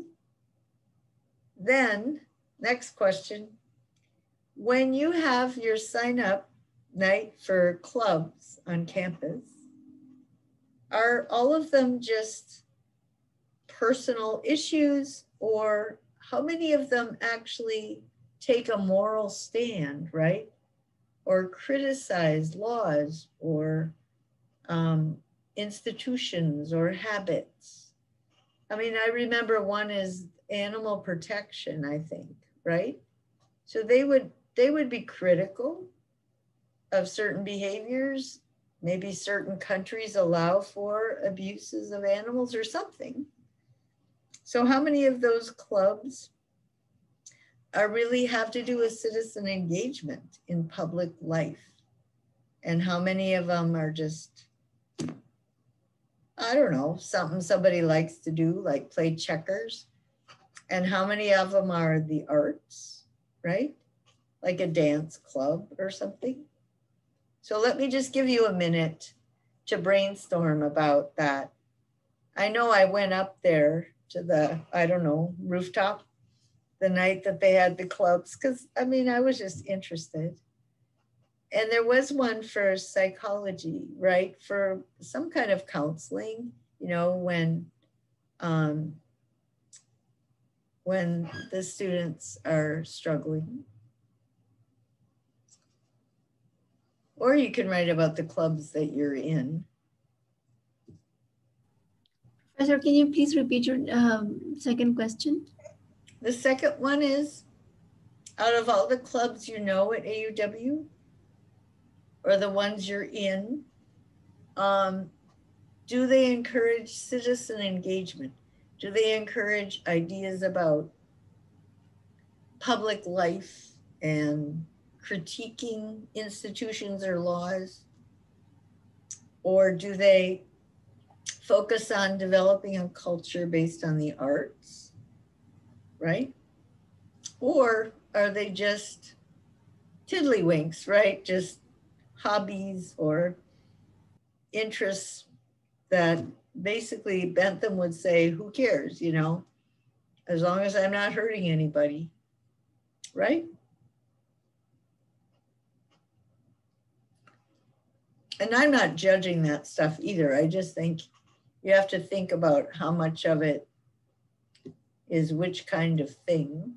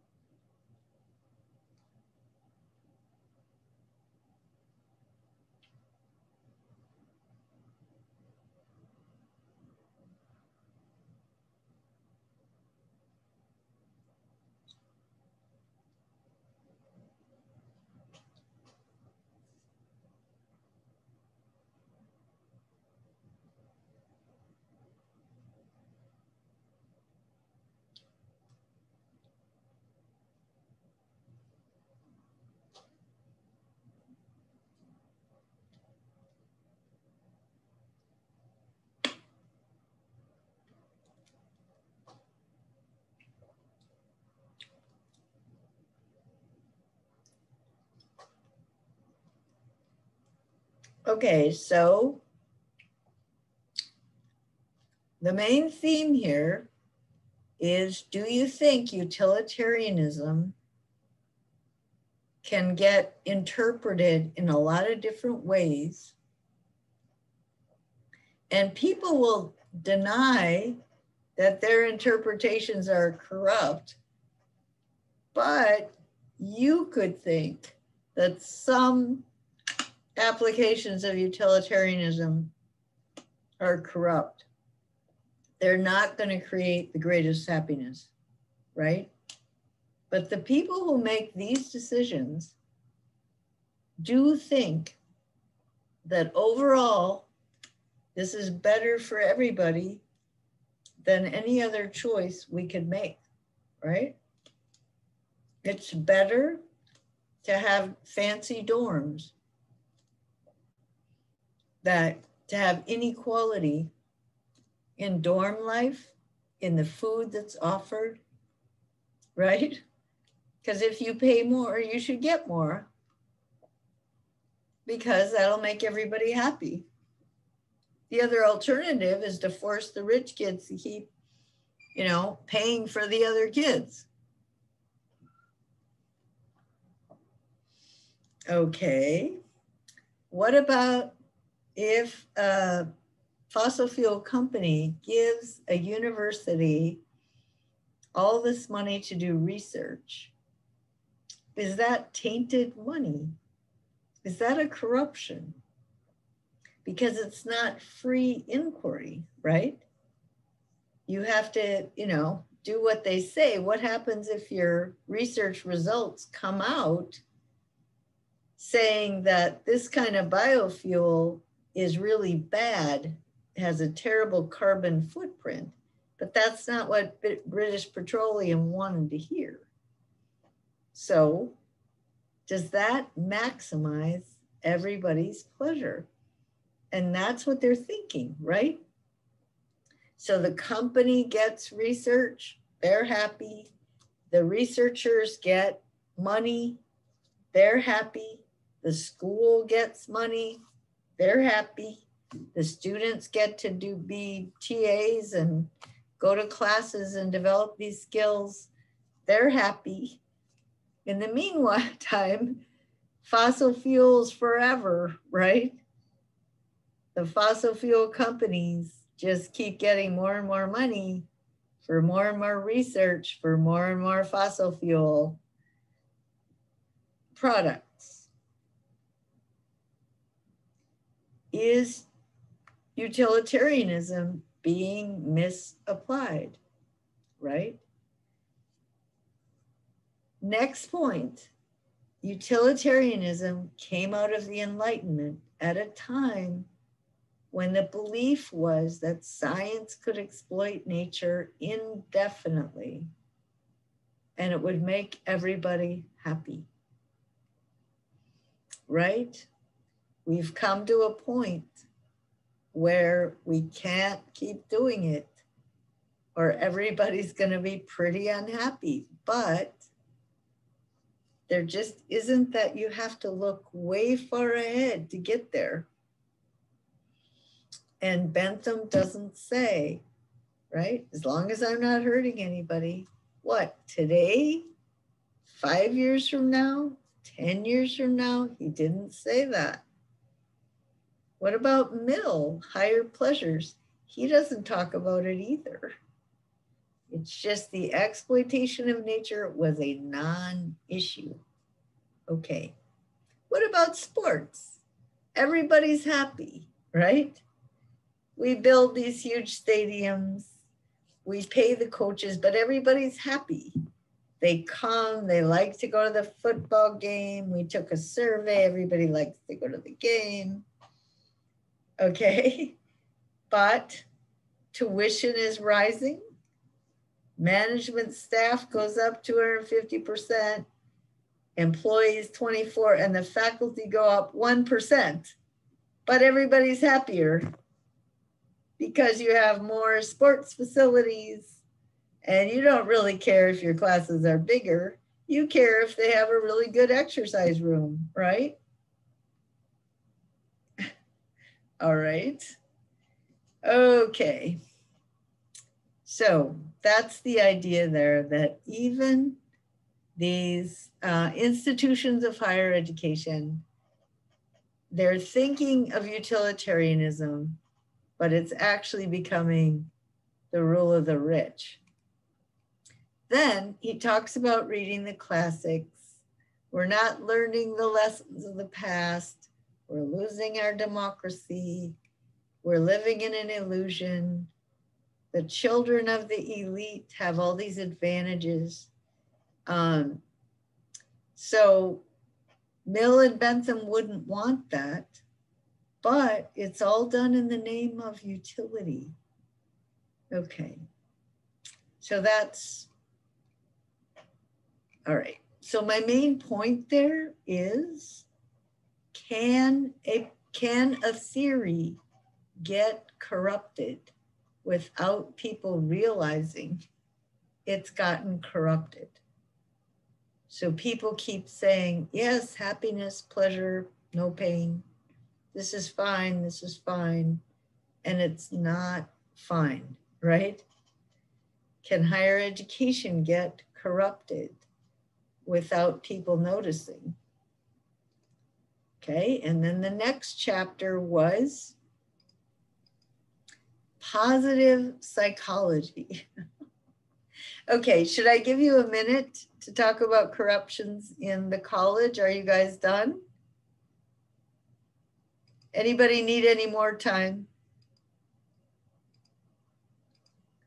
Okay, so I'll go back to, what about positive psychology? This stuff is literally using psychological techniques, emotional manipulation, that's been learned about through lots of social science. Remember, the Enlightenment thinkers thought social science would condition people to seek higher pleasures and empathy, right?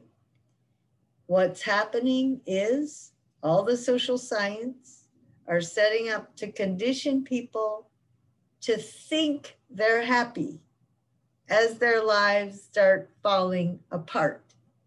But they think they're happy, and they're told just to think positively and everything will work out. Okay, all right. He really believes this. He's getting paid a lot of money. And so people are taught that their personal happiness comes from corporate profits. And it's like religion. It's like in religion, you're supposed to think that if you work hard, God will reward you. If you suffer, it just means you didn't work hard enough. If you keep praying and you keep faithful, you'll be successful or you'll go to heaven if all else fails. Okay, positive psychology. You just keep believing in yourself.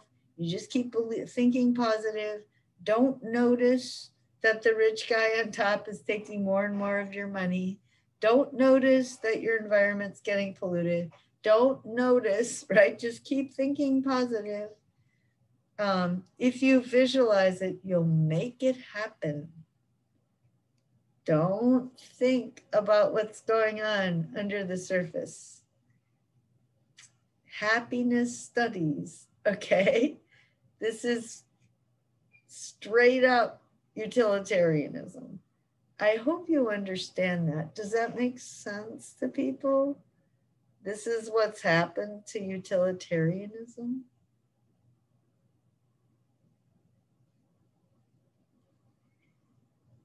She added. Also, Professor, I read a term on Facebook called toxic positivity. I think this is where it's going. Okay, good. Is it an article that you could send to me?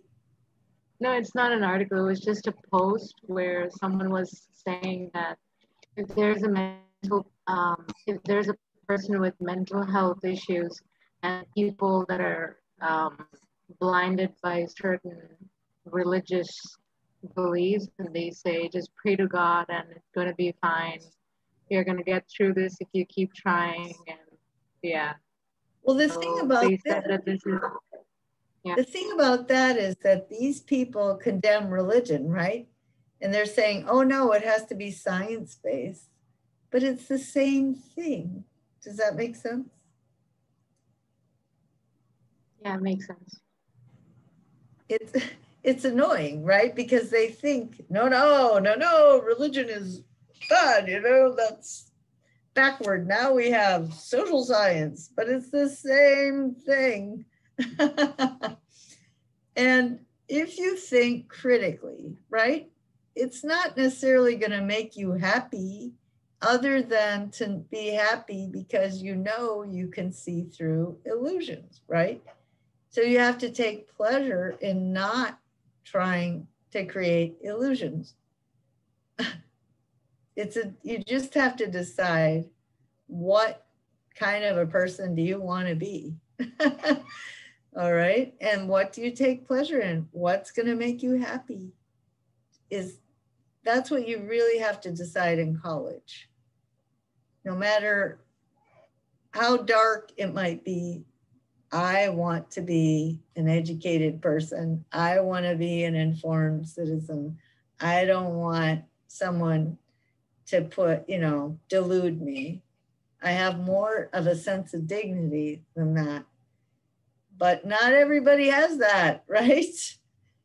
The people who are teaching this stuff, David Cooperrider, Shelley Taylor, they're getting paid a lot of money. And they're justifying this in the name of social science and education and enlightenment. And they just say, nurturing these illusions is good, right? The other thing that really bothers me is when she says, there are 3 types of people: unrealistically positive views of the self, exaggerated perceptions of control, and unrealistic optimism. Well, who is she to say, which person is worth more than another? So which one is getting diluted more than another, right? There's a kind of judgment built into this that I find really offensive. But in general, everybody has the dignity where they ought to be respected enough not to be given illusions. I think that I just can't stand that attitude. It's an attitude that I'm God, and I get to brainwash you, but it's all in the name of happiness. It's all in the name of utility. That's what you have to understand. We're done with religion. We've got utility, the new religion. Yeah. And then some of them are saying, look, it works for a while, but it collapses. And so that's what's happened in my country. The people who are going for Trump and conspiracy theories are the people that got manipulated into this stuff. And it crashed. And now everything is a conspiracy, right? Everybody's out to get them. It's just the opposite. But anyway, I want you to think about this in terms of your life or your country. Do your political leaders or social leaders, do they keep trying to pump you with optimism and cover up, you know, the ambiguities and the dark side of life? Does this happen in your society? Do you think mass coercion happens in your society? And this person, this psychologist, his defense, right? He says, oh no, this is scientific, you know, we've studied the vagus nerve. We know how the brain works. But, you know, you can't blame us if people use it to, you know, Nazism, right? To become fascist dictators. That's not our fault. We give you the tools, but it's not up to us to think about how you might use them. That's just like Bentham, right? As long as you don't hurt anybody. I didn't hurt anybody by giving people these tools. Okay. Professional psychologists have used all their techniques to develop very sophisticated methods of torturing people, manipulating behavior. So that, to me, that's one direction that utility went. So are there any questions about that? So the overall theme is, how can a theory that looks good the first time around get corrupted, right? And that happens with religion, and it happens with utilitarianism. Now we have Kant. That's the next thing. So why don't we take a 5-minute break, and then we'll start with Kant.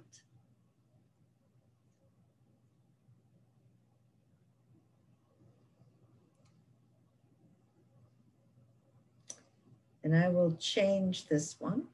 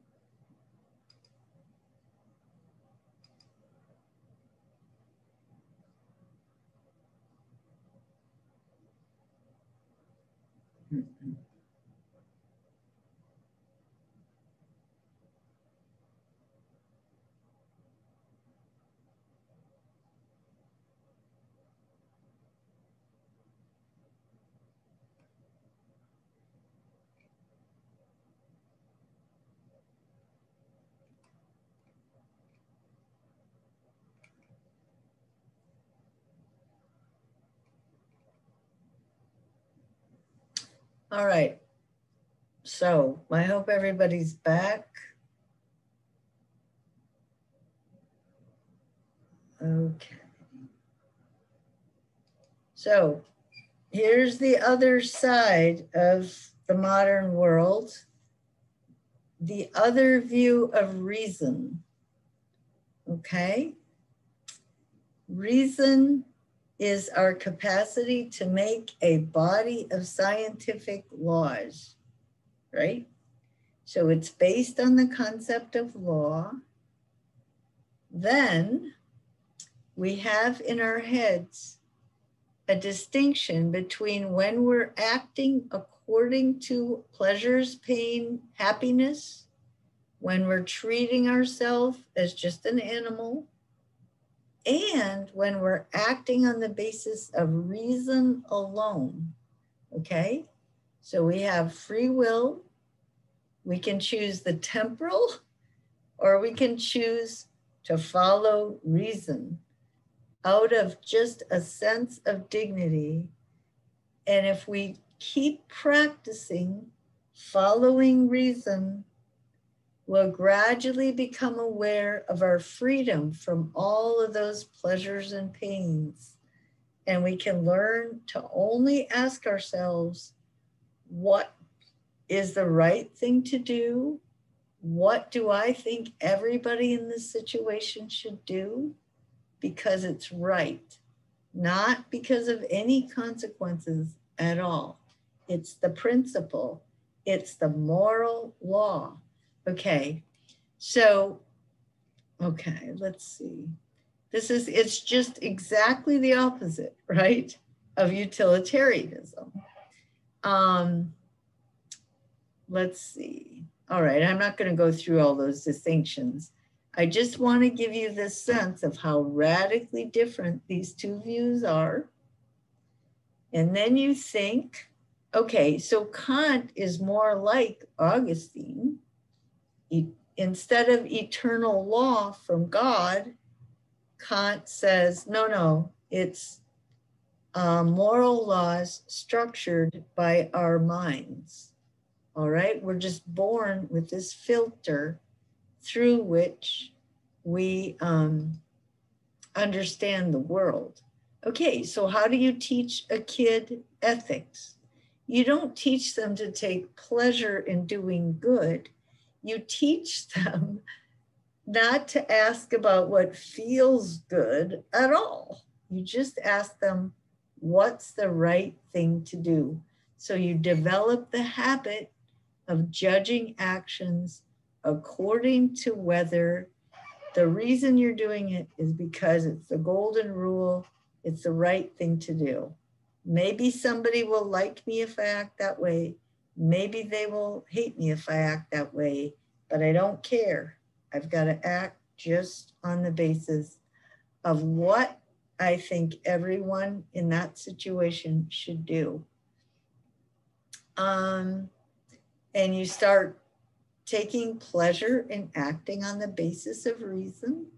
You become conscious of your freedom from all those other influences, and that makes you happy.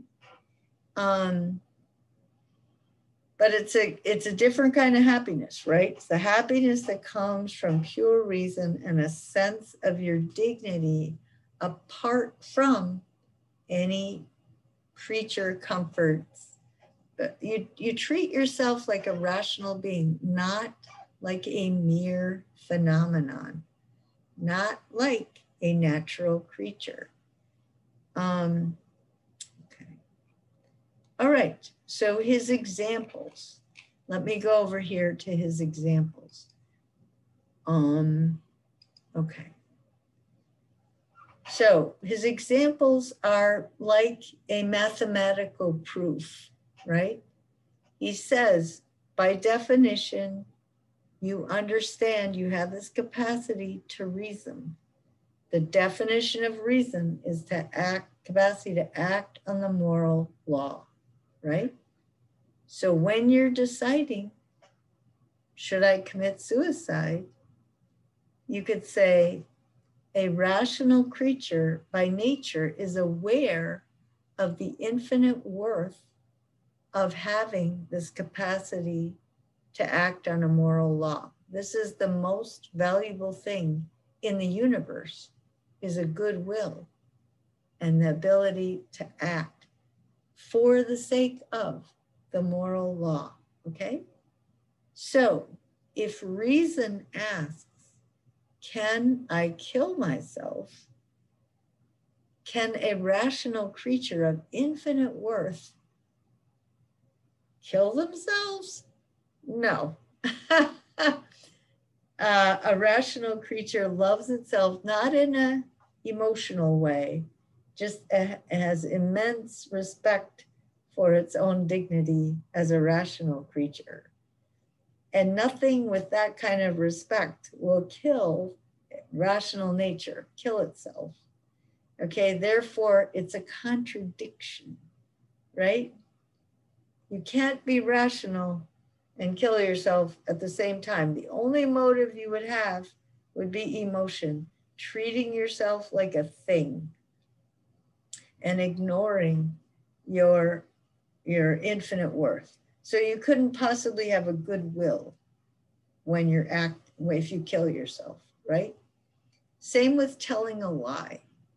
So reason thinks in terms of universals, and it expresses those universals through language. Language is the tool of reason. And so to tell a lie means to take that tool of reason and deliberately distort it, to mess with your mind. Reason would never do that, right? A good will that respects reason would never deliberately distort our reason by telling a lie. So the only motive would be inclination. So you cannot tell a lie, right? Telling lies is absolutely wrong, no matter what the consequences.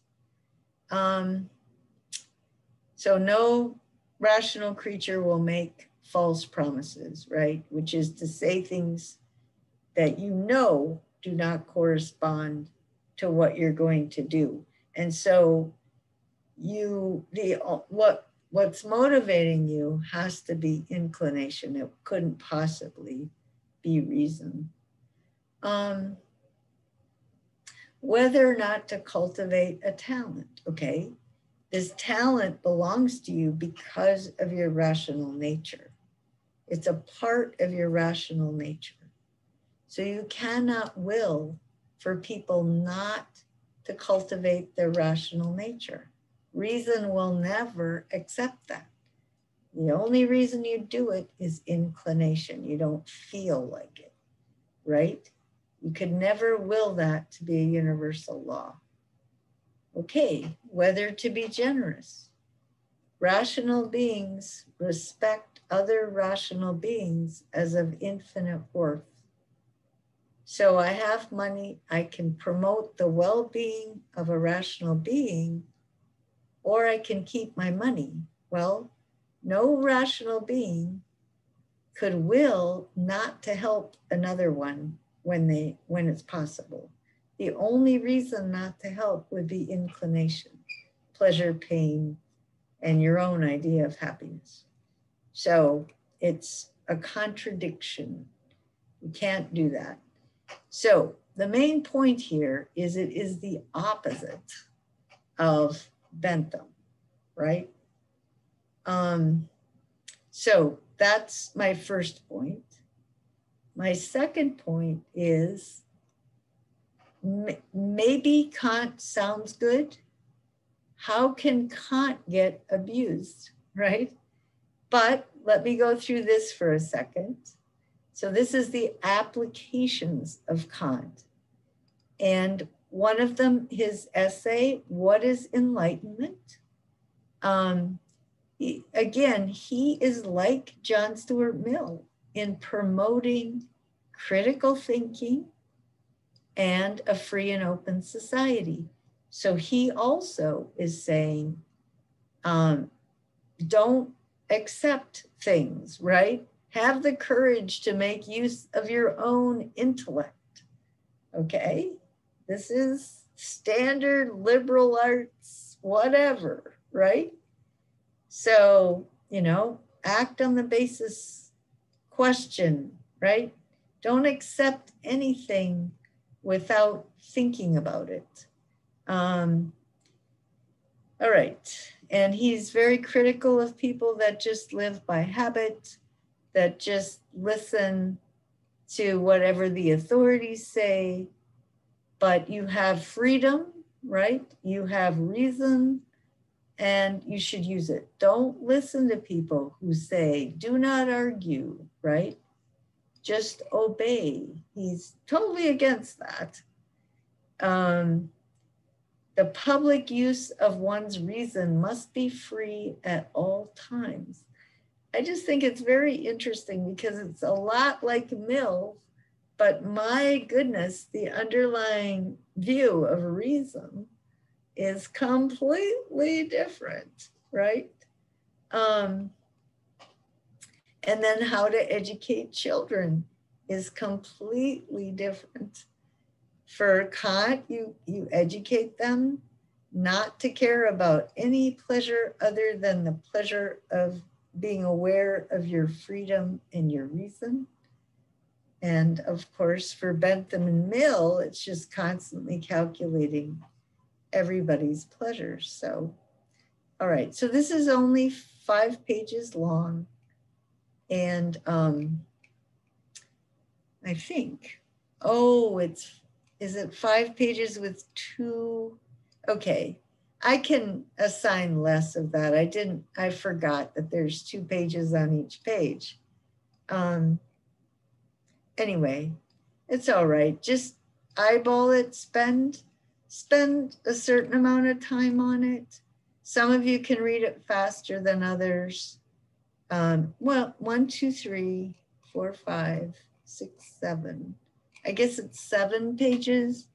I don't know. I can just trust you. Just look it over, because the idea there is that the West has represented free and open societies, right?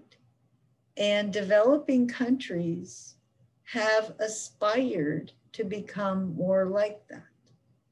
Now, America is running into some real problems. And so I think developing countries, it's a good time for people in developing countries to think more about these issues. Like, how did America end up where it is? Well, a corruption of the ideas of happiness is definitely one of them. And then here's an example of a corruption of the Kant, right? The idea of a detached reason. This one is about the ways that some people are using technology to just make themselves an extension of a machine, right? So that's one extreme, right? You just don't have any emotions other than you want to follow the number crunching. You want to, I don't know, you want to program yourself. I suppose, for example, you could know pretty much exactly how many calories you ate, and you can know exactly how many calories you burned in your exercise, and you can know exactly this. So you just really mold yourself to fit into some sort of rational model. How much exercise each day, how much of this, how much of that, and you don't enjoy life at all. You just make yourself into this sort of machine. So that this is, okay. All right, so living in this world of cyber, right? Cyber world. And so I want you to think about, is it good to subject yourself to principles of reason, right? Is that virtuous? Because Kant would say that's how you develop a strong character. And there's an argument for it, right? So you just sort of entertain that.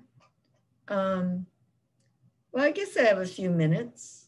Why don't you write down what you can think that's good about Kant, right? What do you like about Kant's view? And then I'll talk about the Unabomber Manifesto, and you could say, what don't you like, or how could it get corrupted, right? But first we're going to start with, what do you like about it?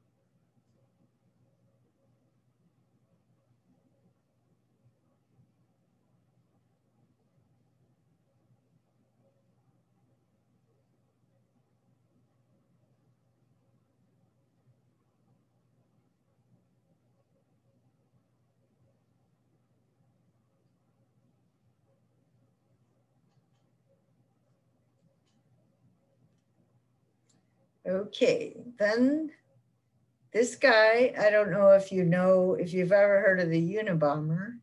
Don't worry about 34 pages. I'm assigning you 4 pages. Don't freak out, promise. He was a brilliant Ph.D. in math from Berkeley, good old Berkeley. That's what Mr. Hedges is talking about, Berkeley.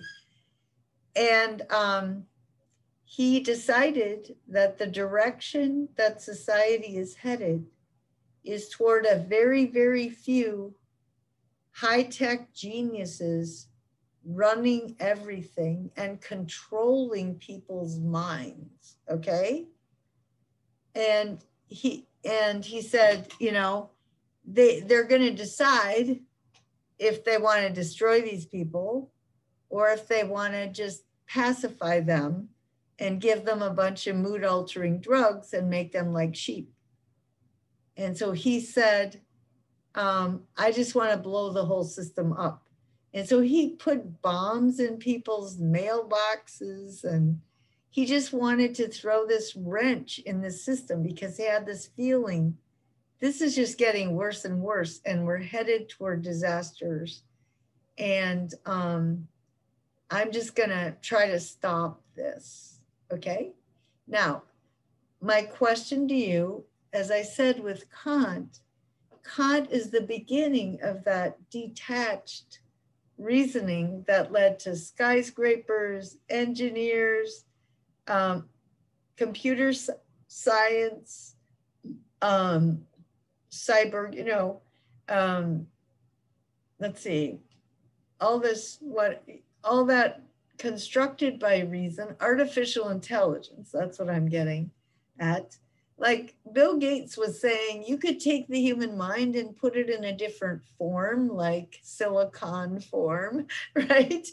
The way he thinks, he thinks in a way that's totally detached from emotions, or he did.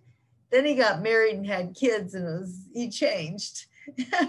That's when he started to become a philanthropist, is that he realized, oh, now I know what the other workers at the company are doing with their leisure time. But anyway, the point is, and then Bill Gates also has finally realized in 2006, which is really late for a smart person, that fossil fuels has got to stop. I can't believe, it was so late. I figured this out in 1968. And he's my age, right? He didn't figure it out till 2006, which, he has all the power, not me. But anyway, that's why he didn't think about it. Anyway, so the Unabomber just thinks it's the Sorcerer's Apprentice. It's out of control. And the climate's going to get worse and worse, and people are going to get more and more desperate. And so these few computer geeks are going to control everything. We won't have any autonomy. The sources of the social, it's really a good essay. The guy is brilliant, and he's very mathematical, right? It's one thing follows another. And I'm going to make how some people adjust. They can make themselves into zombies, the motives of scientists, okay, money and power, the nature of freedom. Okay, so, but restrictions of freedom are unavoidable in industrial society. So, yeah, technology is the most powerful social force. So think of how far we've gotten from happiness, pleasure, and pain, Oh, wait, how did we get all the way over here? That's what I'm trying to show you, right? Okay, and then at the end, control of human behavior, that's what's going to happen. This is all I'm requiring you to read. Human race at a crossroads.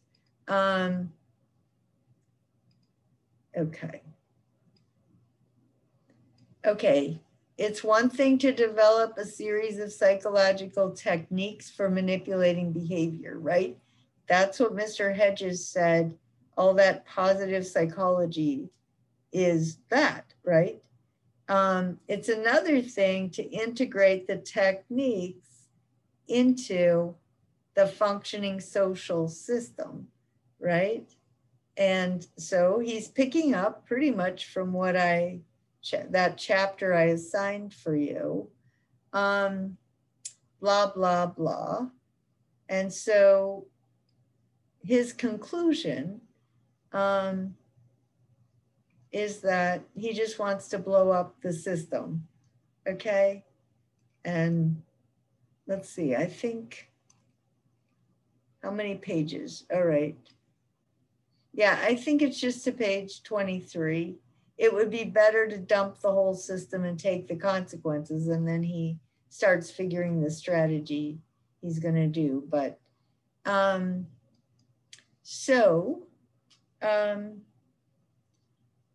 you could write about, I'm not going to give you time, but the theme here is, how did that really good idea, or what you might have thought of as a good idea, get corrupted, right? What happened? How did we get from acting according to reason to, my God, a bunch of sheep and a bunch of techno, whatever. All right, so that's what I want you to think about. And then the other thing we'll talk about next time is moral relativism, all right? And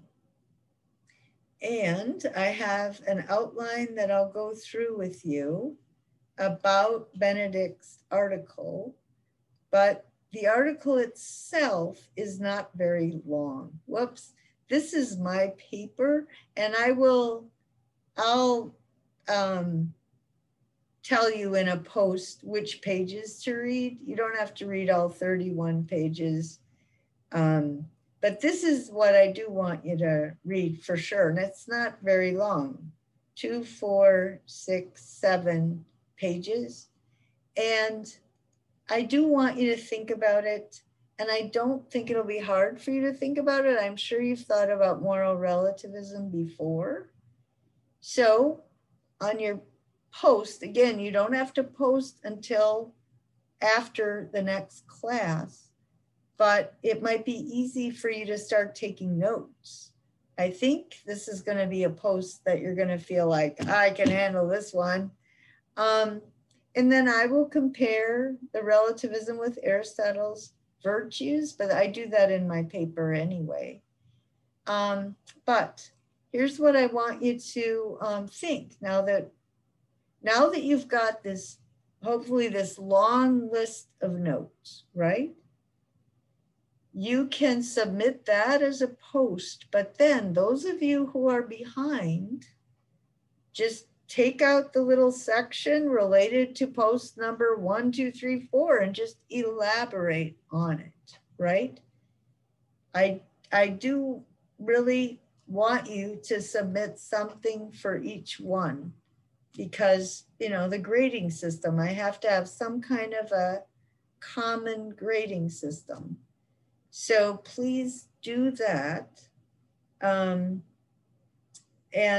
I hope, you know, that I've made it easier for you. So now you can see these connections and you can go do your posts, and I haven't scared anybody or caused any panic attacks, right?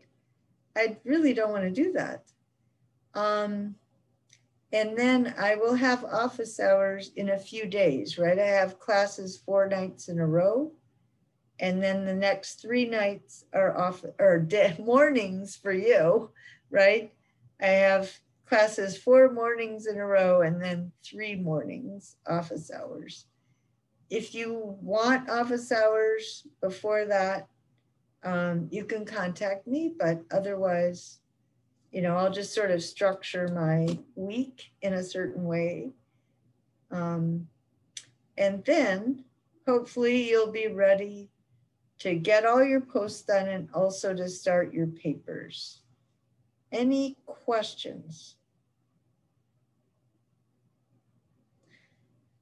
I will also post this YouTube video, right? And so you will be able to go over it again and again, however many times you want. And I hope that helps. My main thing is for you to realize that the UN's philosophy is just there, and there are people acting on it, and they are having effects on all of us. There are people with utilitarian beliefs, and it has having this effect. There are people with Kant, artificial intelligence, right? And so you have to figure out, well, what do I think? Does my idea of happiness get corrupted? Does it get corrupted by colonialism?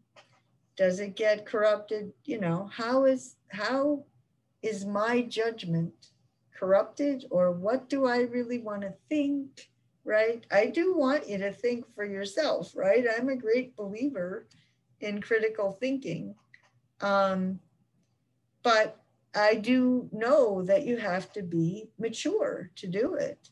Because in my country now, there are just millions of people that think the election was stolen, and they have no evidence, but it makes them happy, right? And they just are obsessed about feeling good. And they've been taught, they've been conditioned not to think critically. And so once fear takes hold, it's the same lack of critical thinking. It's now that fear is driving it, not this fantasy life of positive psychology. Okay, I will be quiet for a while, and there's 4 minutes. And I will take questions, and then I will stay until everybody's done with their questions. Professor, when is the deadline for the post 6? Well, I've told students there's no deadlines, but I'm going to have to change that because too many people are way too far behind. So I will say a week after the class. 1 week after the class, you must get it posted. Right? Okay, That's fair. I just think you're killing yourself if you don't do that. And then if there is some definite reason, just put that at the beginning of the post. You don't have to email me, right? Like, I know there's one student that the electricity's down for a week. No problem. But otherwise, if you don't have any other reason other than, I understand you're all in very stressful situations. I think I just give you more stress when I don't give you some kind of deadline, so. Professor, just a personal thing to mention that the other day it should count as unexcused. Oh, And oh, Maywish, an honest person. Oh my God. No, it's just for me it's 4 a.m. here, so at times I'm unable to wake up. And the other thing is I will most probably catch up with writing the post this week, so do consider that. It's just sure. caught up with like next semester things, so yeah. Yeah, I actually am not going to grade people down up to this point. Yeah. Right. But I do think after today, you know, that I think I just think I wasn't that responsible a teacher. I didn't, think about the difference between this and when we were all in the same room together and stuff. So, I require a certain quality. I'm not going to water down grades, but I'm not going to punish you for handing in late. And Maywish, I'm so tempted I'm tempted to make it excused because I hate getting up in the morning. It's in addition to that, professors, like I have classes and presentations, everything going on here. I'm doing an exchange semester, so it's at times it's very hard for me to manage. So it's just for the post, I'll catch up this week. Okay, that's good. Well, I'll just give you one unexcused and I'll just ignore for a while anyway. I'll be glad for that. I think you get a couple of them, don't you, before the AUW comes after you? Yeah. Okay. Anybody else have any comments or questions? I think I'll stop the recording, right? Maywish you're on a recording forever. I'm sorry.